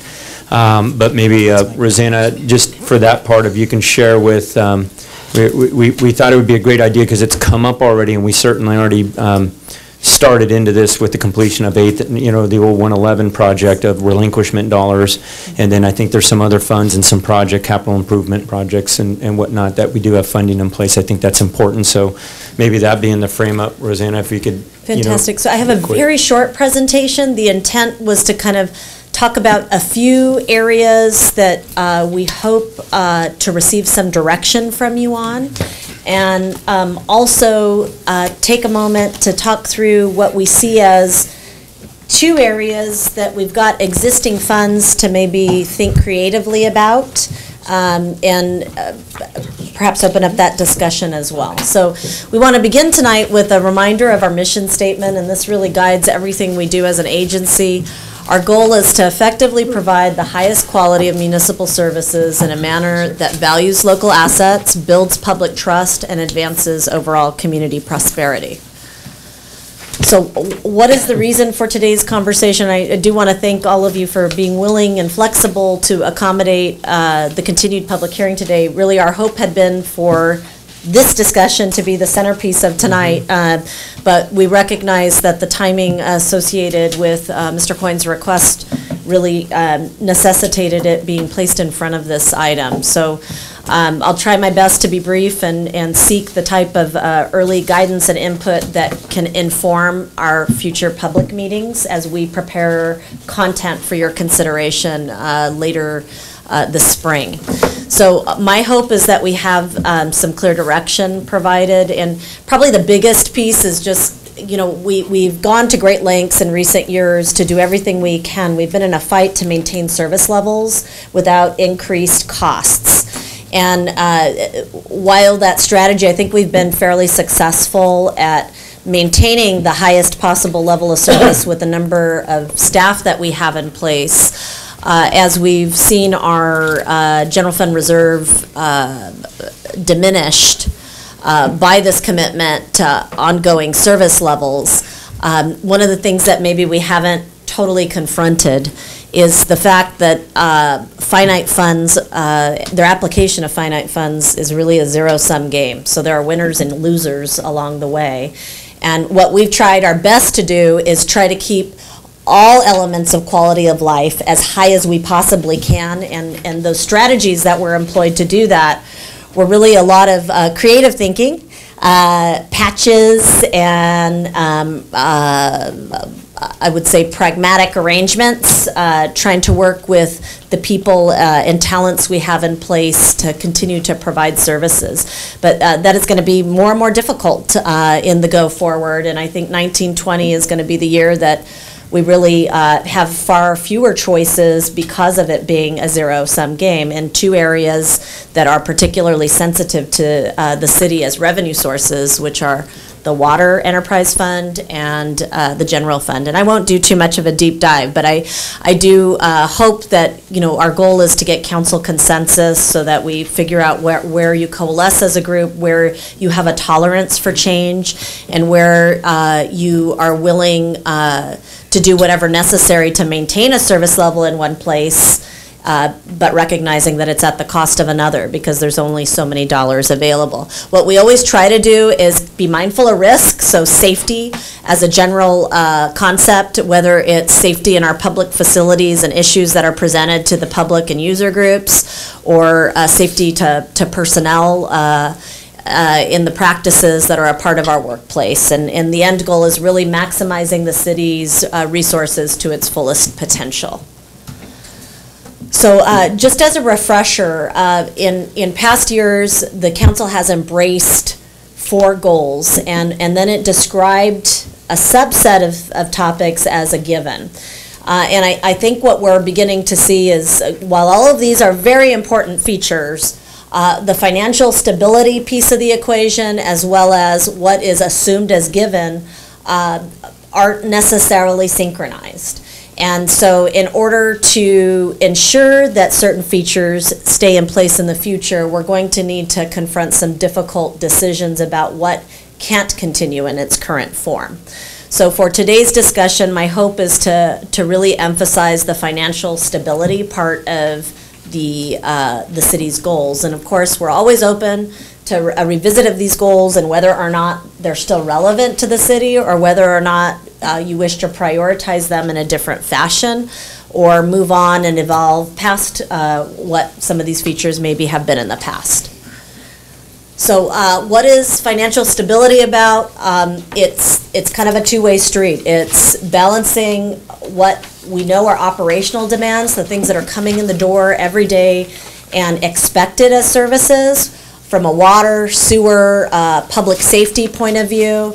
I think each of you have been direct observers and recipients of feedback for some of the strategies we've employed to address operational demands in other parts of our city services, specifically parks and recreation. And what we have repeatedly committed and recommitted to is trying our best to keep our facilities financially accessible and in use as much as possible.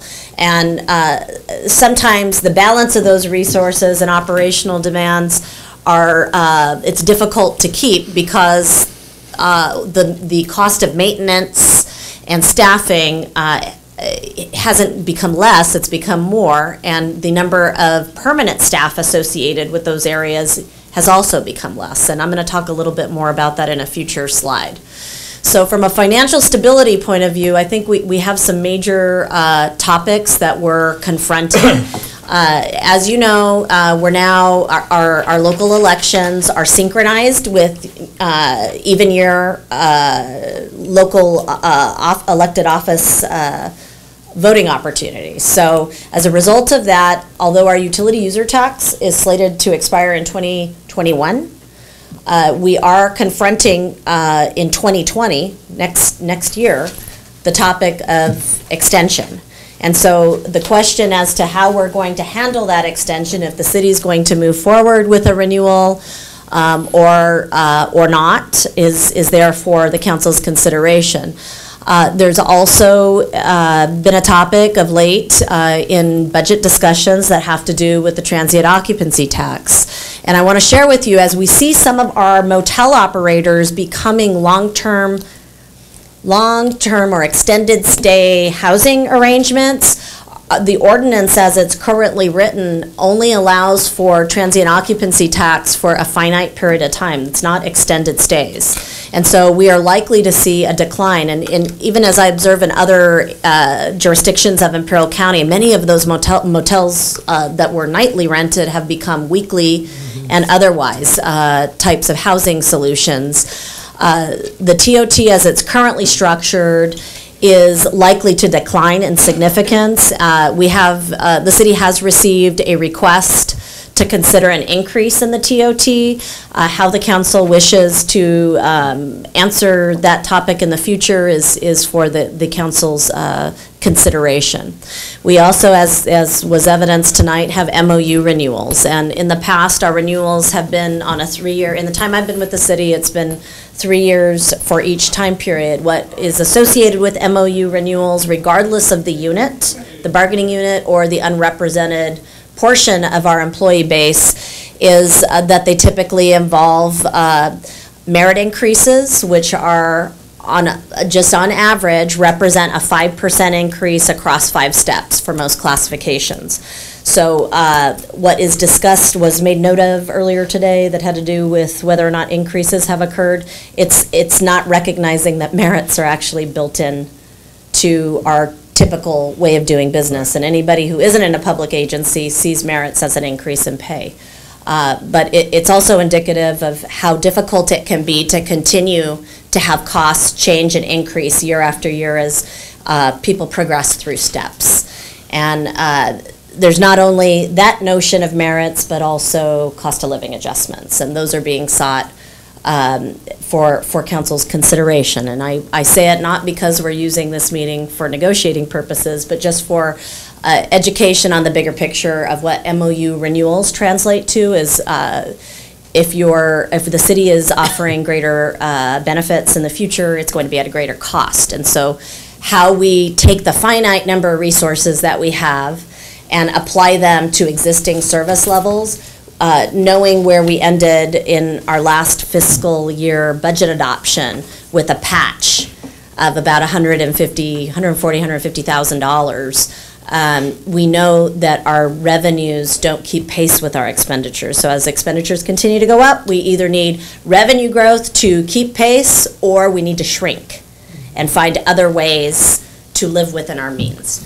As you know, the cost of doing business period increases with time, and the city has experienced that in the form of, in recent years, Affordable Care Act requirements associated with temporary employees being now provided, affordable health insurance, as well as the increased costs of minimum wage. And our minimum wage, as you know, we have backfilled many permanent opportunities, employment opportunities. We backfilled them with much lower cost employees that are defined as temps.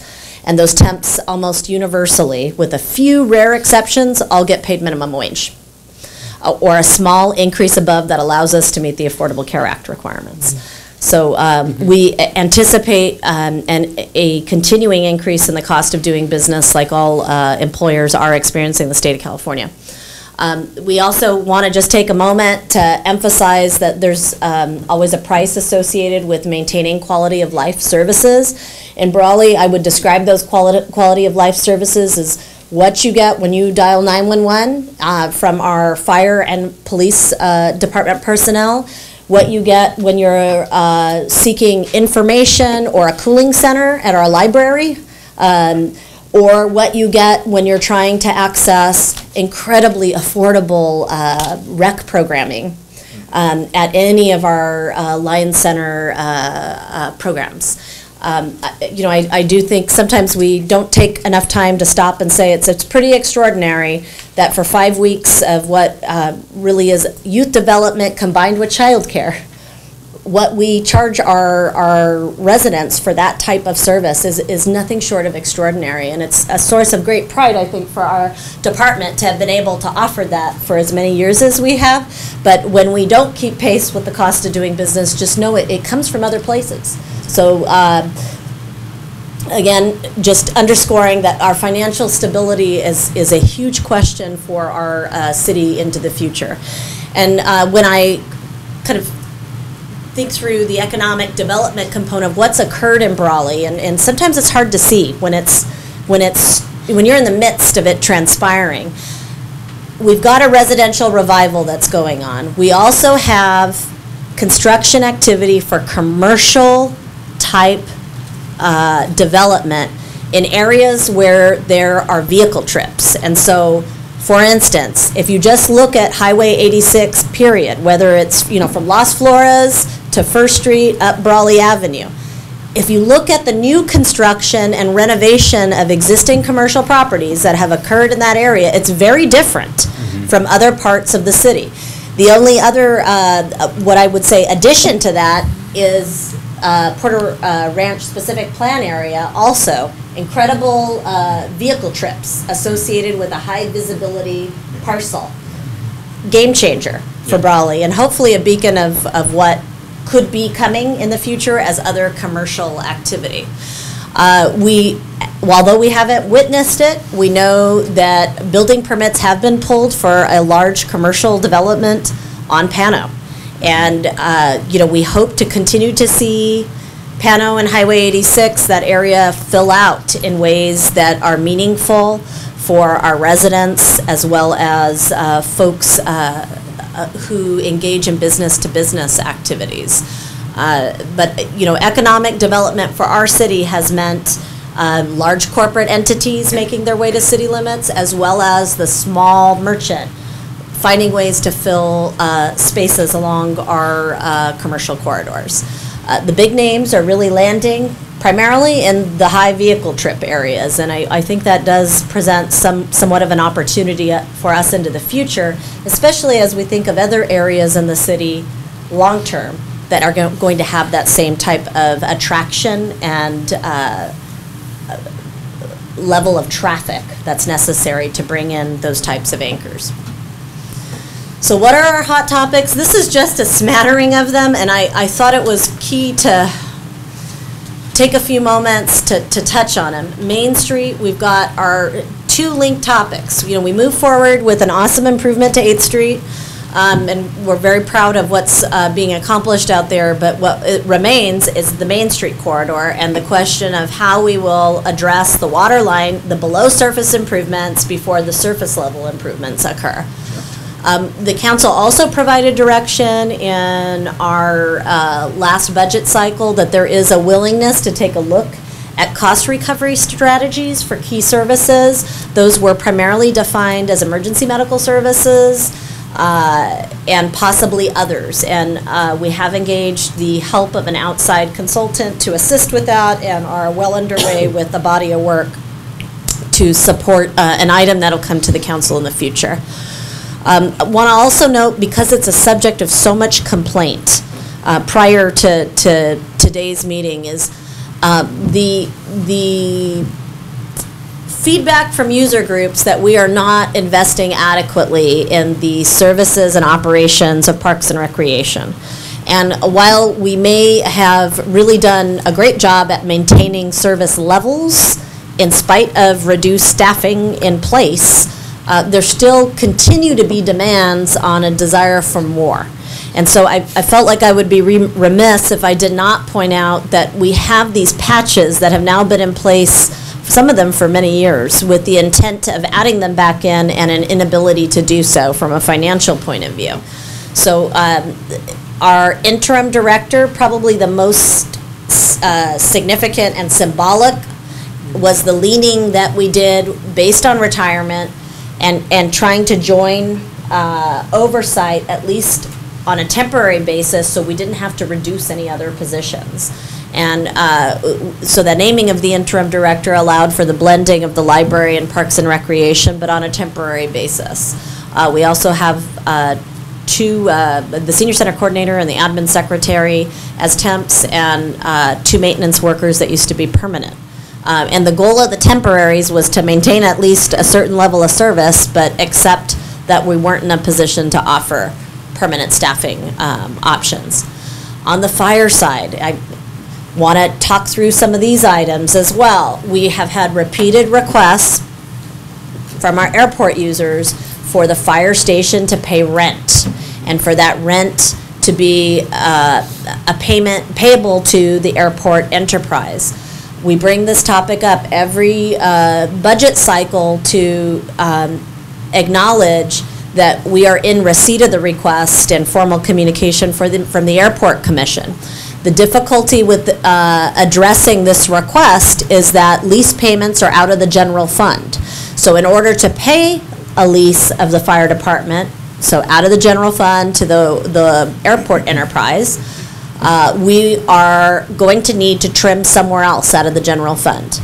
With 80% of our budget being people, it's likely going to be people. So we're seeking direction on this topic of the airport lease arrangements. Is this going to be the year that we take on that topic in a different manner? I want to also note that the opening of Fire Station number 2 did have a 50% staffing plan associated with it. That 50% staffing plan aimed to add 1 firefighter per year for 4 years for a 50% staffing level. We actually suspended that program after year 3 due to the cost associated with a permanent versus a temporary.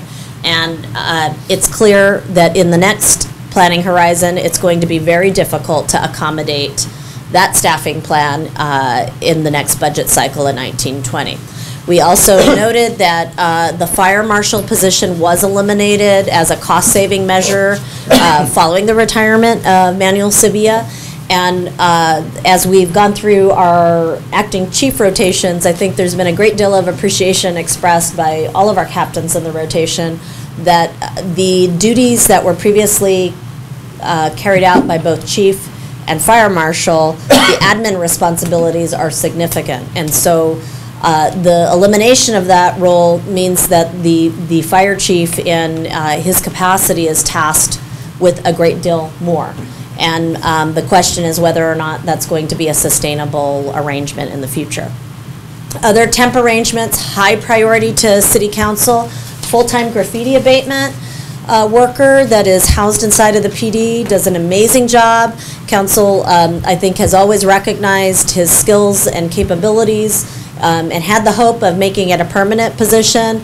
But again, very probably grim prospects of a transition to permanent with that position. And then code enforcement officer was funded at the 50% level for the remainder of this fiscal year.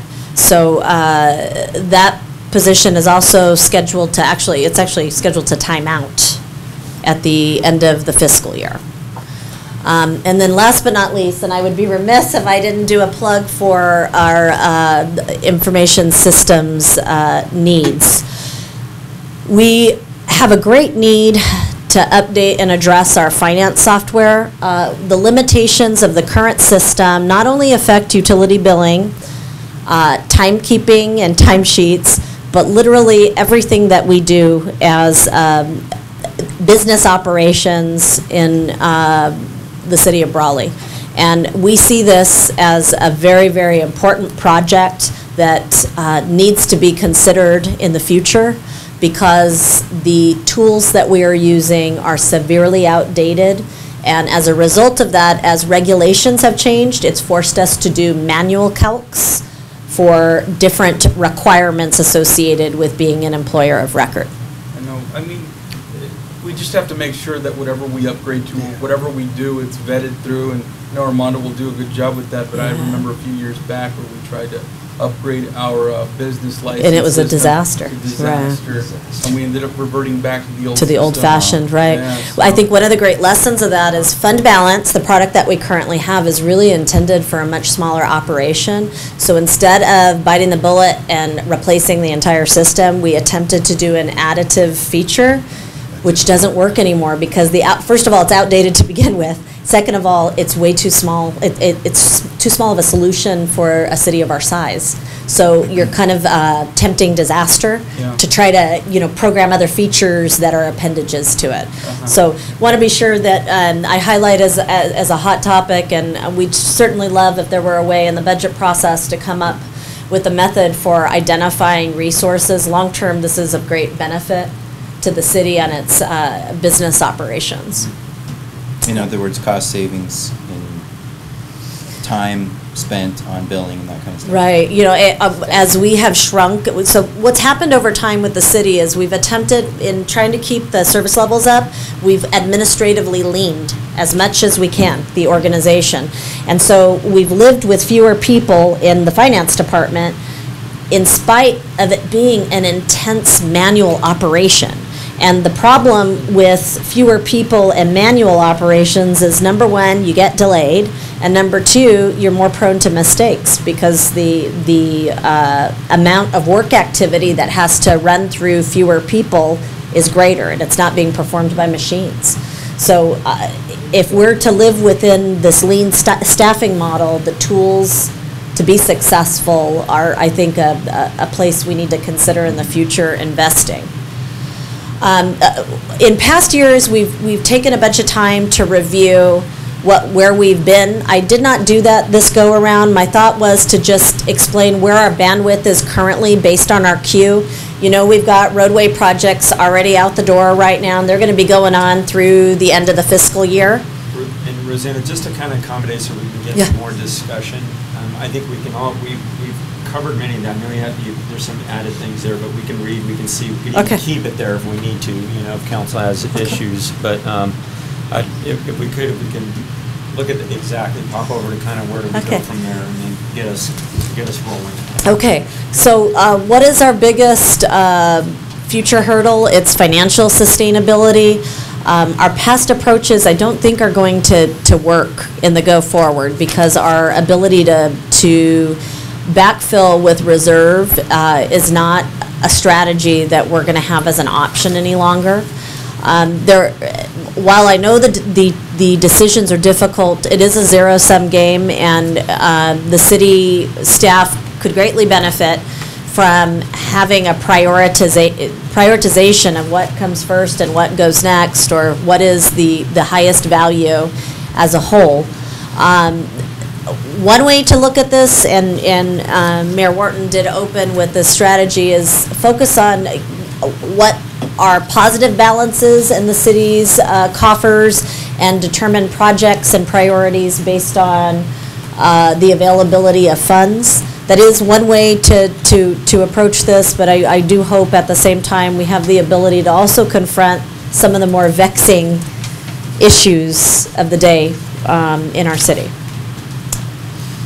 So how would you like us to focus in our future workshops? What I might suggest, and obviously everyone feel free to chime in maybe with what you come forward with, but what I figure is we've actually continued to spend a lot of time on some of the vexing issues and topics, some of which we're dealing with right now.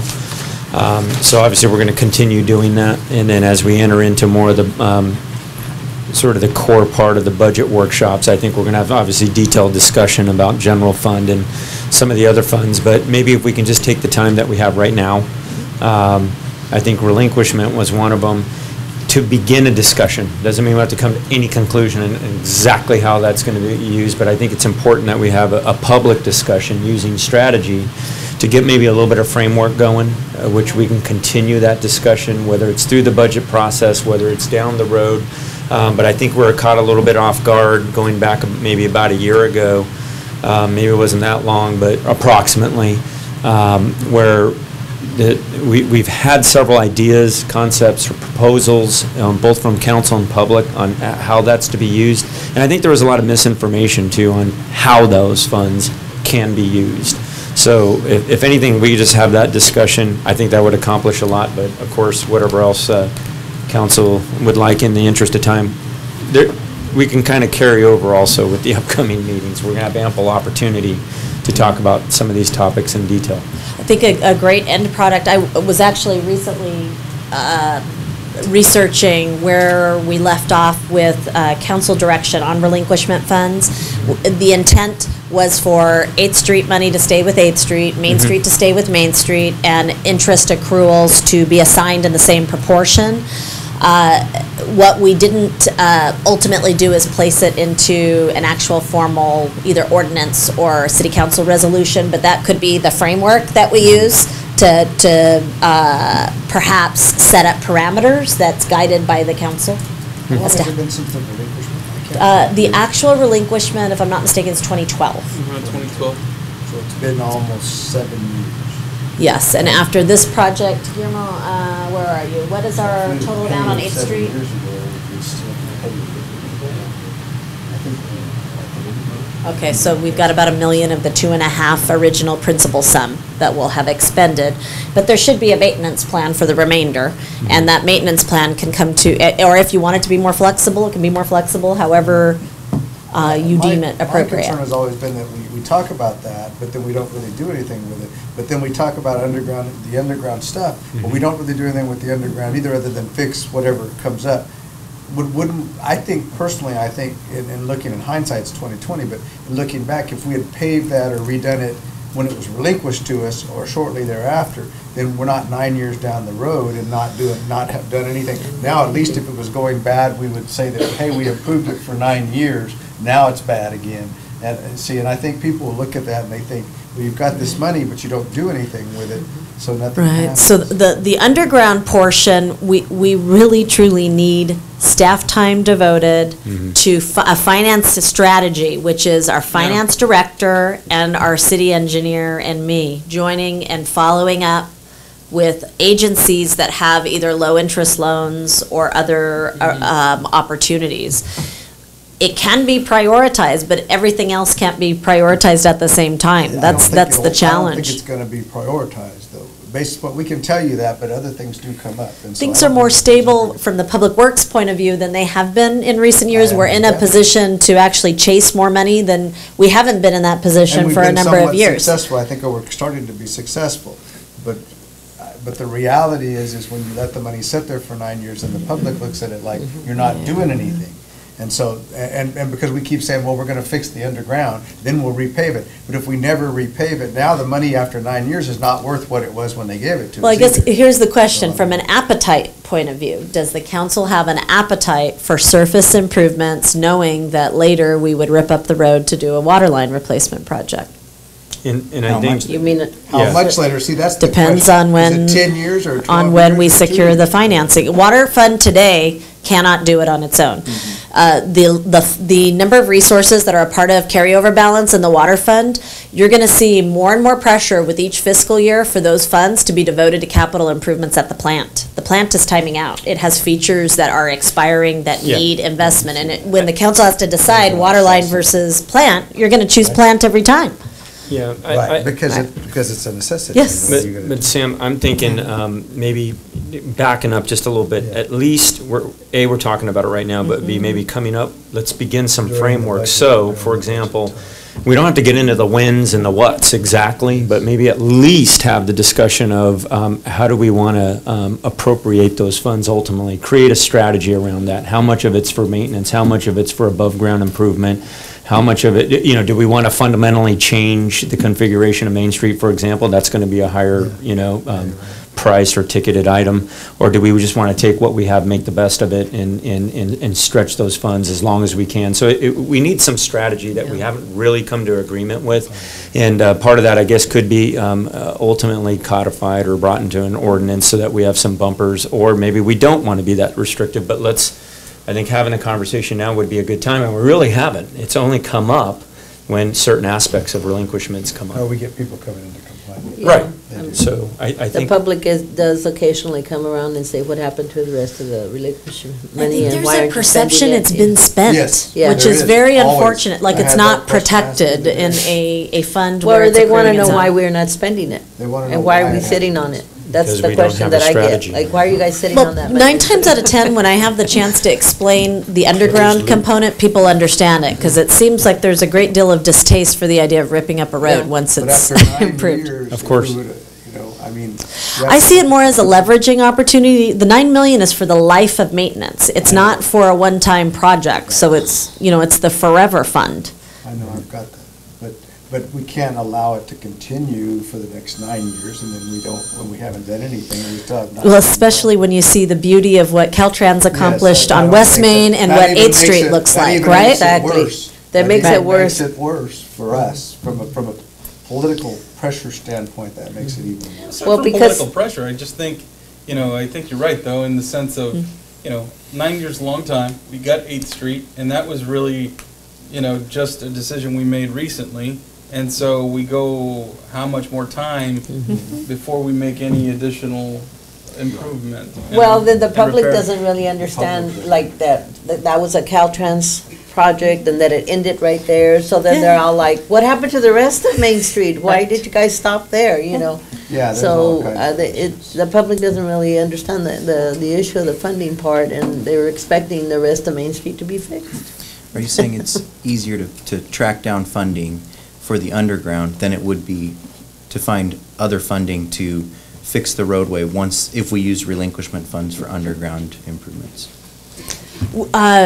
Council has never explored the option or directed staff to explore the option of the use of relinquishment funds for water line replacement. That has not been something that has been proposed. That project is expected to, I think our last estimate is, Guillermo, 4 million? 4 million. So you would take 4 of the 6.5 for a water line portion and only leave 2.5 plus the interest But I accrued. think the answer is yes, we could use those funds. for Yes, that. it's up to you guys how you want to use those funds. You actually could divert it And if we did to the other water- uses as well. If we did the water Yes. line project, then we'd tear up the street so people wouldn't expect it to look good. Is that what we're talking about? I'm not sure that everybody fully appreciates the scale of what's involved with the Main Street water line project. It will be massive. It's a lot of disruption, it's a lot of business. It'll be awesome when it's complete, though. Yeah, I mean, it that's will, but the it's key. just- It is, there's a reason it's expensive, you know? Uh-huh. Or do you take that sum of money, the 6.5 million, and do as much as you can, underground and surface improvement? Equally and acceptable. seek out funding to finish it from wherever you ended it. Seek out funding in what regard? Grants or financing options to do the full 4 million plus, what's it gonna Like a take for bond? surface? Well, whatever. Or low-cost financing? So I think what you're proposing is make it complete for whatever portion it can be complete with Right. the monies available. So the goal of the fund is the forever maintenance. Yeah. How you choose to actually, that was the basis for the negotiation. Whether or not you want to use it for that is your prerogative as a council. Well, am I wrong in my understanding that the relinquishment funds were in lieu of Caltrans making improvements to those roadways before handing them over? Yes. That's correct. Yes. So we would still have to maintain those roads once they're relinquished, even if they were new and given to us. And they weren't going to do any undergrounding, right? They were just going to do. Right. We're gonna do So. what they did out here. So we would be in the same boat if we were to go ahead and use all of the money to do the underground improvements and the pavement repairs or repaving, as we would have been if we had been handed a newly paved street. And if we want to dream a little bit, to do ADA improvements and sidewalk improvements along the entire section would be an extraordinary, Are there grant opportunities for that kind of it's stuff? possible for it to blend. Well, we're already getting asked about that, Mhm. that there needs to be ADA. Yeah, improvements on and Main I actually think we have a pretty darn good track record in recent years of addressing ADA, when we had decades of nothing in that area. Yep. But I would agree with Councilmember Hamby in that, I know I've brought it up before, like, what would it cost to have some debt financing to take care of these things? In other words, what if we finance $20 million to make all these improvements, to do everything? What would that amount to?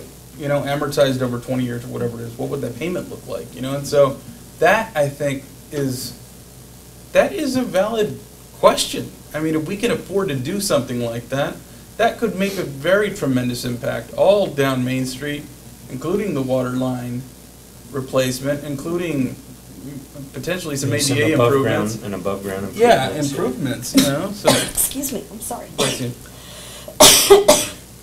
So anyway, just. Some exploration on water that. for a Yeah. percent? We should Doesn't like that explore. idea. No, it's a great idea. Yeah, Yeah? I thought it was not a good idea. Chief, 20 mil. That was some kind of a reaction. She's like, debt financing. Something went down the When wrong she heard path. 20 million, Something Let her, went let down the her, wrong let her path. relax. You're making it when worse. she heard a Yeah, I $20 know, let her million relax. asset. Don't make her laugh. No, Well- don't turn red. You look like Luke. Hey, Rosanna, we're willing to go into a $20 million debt, even though you may not be. I'm not about kicking it down the road in that regard. I love the pay-as-you-go mentality, and I don't know if a bond is a better way to try to go about it. The appetite for that within the voting community probably wouldn't be terribly high, but there are people that But drive debt that road every financing- day and they're sick of it in the condition Yeah. that it's in. If there was particular items, but, you know, debt financing too, I mean, it's got some, you know, it's something we can consider. Just to get it all done. At least get it done.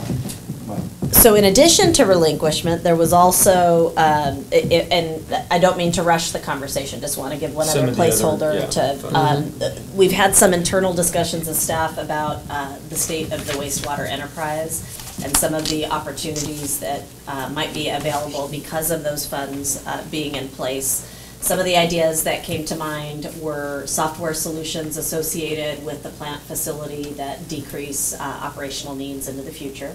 So again, looking at how to modernize and make more efficient our operations as they're configured. Number two area would be looking at wastewater projects that we know present a serious challenge to the city currently and are staff intensive in terms of solutions. I'm sure all of you are aware of our septic, the troubled septic system that we have at Cattle Call Park and how often we manually pump it, highly frequent basis to keep the restroom facilities operational. There actually is a defined capital project that would create permanent services to that area. If that is something that council might be open to, it's a costly endeavor.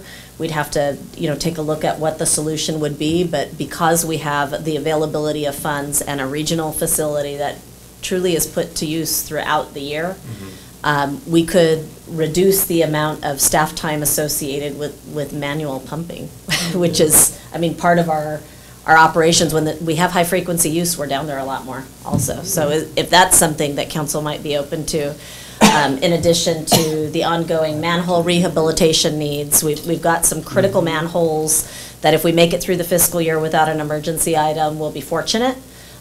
We may not make it through the year, and if not, there will be a proposal for manhole-related work in the budget cycle. And we have funds available to do it, so it's a great match. I think these are, so unless anyone's opposed, those could be certainly some they address some immediate needs, I think proactively, so that's something, again, Rosanna, if appropriate, if we could do a little bit of work on that and bring that forward to council, unless anyone's opposed, don't do it. No. Okay. If it's going to reduce the amount of staff time out there, if something needs to be fixed. Looks like Councilmember Nava's ready to turn in, so. I'm just like, He just wants to give his report. I can't wait to give my report. I'm excited. We might skip it again. Question about the We might TOT. skip the reports again. You said as it's currently structured, I know, mine's real long, but I don't want you to give. it's for a finite. A very lengthy report. They're building. Yeah. Can it be structured differently, or is that like a statewide? With legal counsel on that potential. Prior to you joining the council, we performed our first TOT audit. We'd never audited our transient occupancy tax, and one of our remainder items as a result of that audit is to update our processes, procedures, and forms for existing motel operators. When Ruby departed, that got handed to Rosa, and then it fell to lower down the priority list. So once our permanent director is in place, our hope is to revive that. At the time, council was considering an increase of the TOT, but didn't feel like it would be appropriate to carry that out until an audit was performed. And so that was the reason for the audit to be undertaken. And the TOT requires a vote. Yes. Right. So that has to go on. Yes, and it's currently 8%. Rosanna, what about you mentioned that the ordinance states that you can't tax on long stays. Can that be changed? Is that up to us? I believe it's tied to the original ballot language, but I could work with Bill to determine. Whether we could. When we were going through the audit, I think, and I'm going to have to look it up, but I think that there's state law that says your TOT has to be limited and it can't go to long-term. Oh, okay. So I'd have to check that. All right. Yeah, whatever it is. Because it's transient. Transient. Yeah. It's more than like, 30 days or something. I remember it has to have a definition of what transient is. I think it's 30 days or less, right? Because then it's like a lease agment. Right. And it's a long-term tenant, yeah. So these long-term stay motels, they Yeah. don't With a pay. skin of cat. Yeah. And there has to be an Yeah. exemption for people that are there long. Right, right. Yeah. Council, as far as, unless, what I would suggest is maybe just a few of the topics we touched on. We obviously have the slide presentation to continue to operate off of through the budget workshop. When we get to enterprise fund, when we get the appropriate fund discussion, we can bring these topics back for maybe further discussion, gives us a little bit of time to contemplate. Is there anything else? Is council good with that? I'm good, yeah. No opposition? All right. So I just have a question. So we'll be discussing in detail, like some of the things that Rosanna brought up, like the airport lease, that they would like for us to pay out of the general fund. I mean, those kind of things are things that we need to discuss. When we get to the enterprise fund and we talk about the airport fund, that would just be my suggestion, but I'll, you know, if we want to do it right now. It can either happen with the airport side or the now. general fund side. Right. The benefit of it being on the general fund side is that it then forces the discussion of what are you willing to live without as a service. Yeah. Right. Yeah. Okay. Okay. All right, very good. Rosanna, thank you. Something related to the Thank you, everyone. I'm going to move off of 6 to item 7 on our work, which would be departmental reports, our monthly back staff of it. report, which is in there, and I believe Ms. Bonias might field any questions. Honorable Mayor, Council Members, Shirley Bonias, Personnel and Risk Management. The report is on page 120, I think it was, and just want to hone in that we have another police officer being sworn in on April 16th. And of course, please join us if you're able at 9 a.m. Good. Hopefully we didn't scare Officer Martinez away tonight. So thank you. I hope not. We'll go to very good council member reports, and all I would ask is, again, I know we skipped last time, but just being mindful of the time. If there's things you want to report off onto the record for Alma, please do so, but if we can move along pretty expeditiously, that'd be great. We'll begin with council member Hamby. Thank you, Mr. Mayor. I'll quickly run through these. I was able to attend a 100th birthday party for Josefina Valadez, along with the Parks and Recreation Commission, right before a P&R meeting that we had at the Senior Center. Attended the extensive Planning Commission meetings, which were quite a deal. Attended with council after our last special meeting, a candlelight vigil for Ryan Harsony. I worked along with the Chamber of Commerce and the Boot Committee, Downtown Merchants, to do a little cleanup on Main Street right before the Cesar Chavez event. We went out Friday morning, swept up and washed windows on Main Street. Actually, pretty good turnout. There were about 23 people, something like that, and everybody worked hard. Nice. I was able to work with the Eagle Scout project that Dominic Fiorenza was working on out at the Research and Conservation Station outside of town. Got to help set some fence posts and pour concrete on Saturday morning.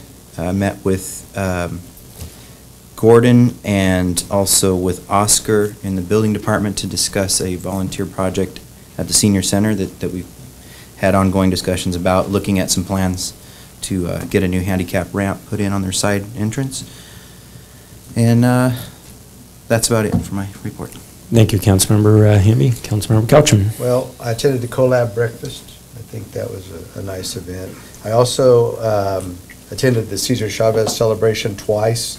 I went down in the morning and then went down around lunchtime, or a little bit later than lunchtime. I thought they had a decent turnout. I don't know what happened in the evening because I didn't make it back over there, because I went to the night at the races for United Way, and so I was over there. And then today I attended the Imperial Transit Station ribbon cutting for City of Imperial with our city manager. And that was a nice event too. There were a lot of people there. And with that, that's my report. Thank you, Councilmember Couchman. Councilmember Nava. I won't report anything this time, other than I do want to thank the fire department. Relay this message. They helped my mother out on Saturday. It's the first time we've ever had to call 911 for her to be transported out, and so they were there and they helped her, and so did AMR, and so did Pioneer. So she's been in the hospital for several days now, and she's doing better, but you know, I'm pretty sure she probably would have died had she not gone to the hospital. So I appreciate the fact that they're there. So thank you very much. My brother called 911. He asked me to relay the message, and I certainly appreciate it. So if you could please relay that. Thank you. That's it. Thank you, Councilmember Nava, and certainly our prayers. Mayor Pro Tem? Okay, well, it seems like we haven't reported in quite a while, but Co-Counsel Hamby and I attended and I presented the key to the city to Mrs. Valadez, and there were some of the park commissioners there and the senior center staff, so a lot of families, so it was a very nice event. I think she was very grateful. For 100 years old, she looks fantastic. And then I did attend a Pioneer Memorial Hospital focus group meeting that was hosted over at the Chamber, just to provide input to the hospital, to the CEO regarding, they wanted just input, both positive and negative, how they could improve their services and be out in the community. I think several of us attended the League of Cities meeting, and when we froze to death out there. We nearly froze, we did. I attended the monthly chamber meeting, and they're in the process of still deciding who they're going to bring in as the new board members, and also looking at the recipient for their Branding Iron Award. Yes, thank you. And then Co-Counsel Hamby and I went and did some cleanup in the Brawley downtown. I think my husband worked more than I did, so I took him along. But it was an opportunity also to visit with some of the downtown merchants, so that it was a good time to be able to talk to them and see what kind of issues they still have. And then I did attend the Cesar Chavez celebration and ended up staying till the evening, through the evening, and then went over to the Inferno for the fundraiser for Ryan Harsony. Both were very well attended. There were a lot of people there in the evening. And then yesterday I attended my first Imperial County Film Commission meeting, which was very interesting. They shared a lot of good information. Their year is going really well. Year to date, they've had 100 and, I won't share a lot of information, but just, I was kind of, they've had 189 filming days in Imperial County, year to date, so that's a really good number, so that's about it. Thank you. Very good. Thank you, Mayor Pro Tem. And I'll hold my comments. I know I held them last time from 1 month ago, but other than this last weekend, many of the events that were mentioned that I did have the opportunity to attend, I did. So thank you for that. We'll move on to our next item, item 9, City Manager's Report. If you haven't had a chance to cruise Barione Boulevard and look at the transit station, the design engineer is the same as ours. Beautiful job. Wonderful addition to the transit system and the third station, with Calexico being the fourth and next on the horizon, and really some significant milestones for ICTC, much to be proud of. Also, just want to briefly note, I have received a request to pursue some further dialogue with AMR about the next phase of services in our city limits, and we'll have something to report out in the very near future about that. Very good. Thank you very much. City Attorney? So we posted a notice to abate on a real nasty house just down the street, north of the junior high school. The building department gave it to me, so I went out there and I put a very short window on it because I don't think anybody really owns it. So also then, remember the last council meeting, there was all the drama, and then Rosanna called me about it on Main Street, and I thought, man, this is going to be long and hard, but between Rosanna and the police and the building department, they solved the problem before I could even figure it out, so congratulations to them. That's right. Thank you very much to our City Attorney. City Clerk's report? Nothing. Very good. Nothing to report. We will adjourn this meeting to the next meeting Tuesday, and a correction for the record, April 16th, 2019 at 6 p.m. Thank you, everyone. I think they're still breathing.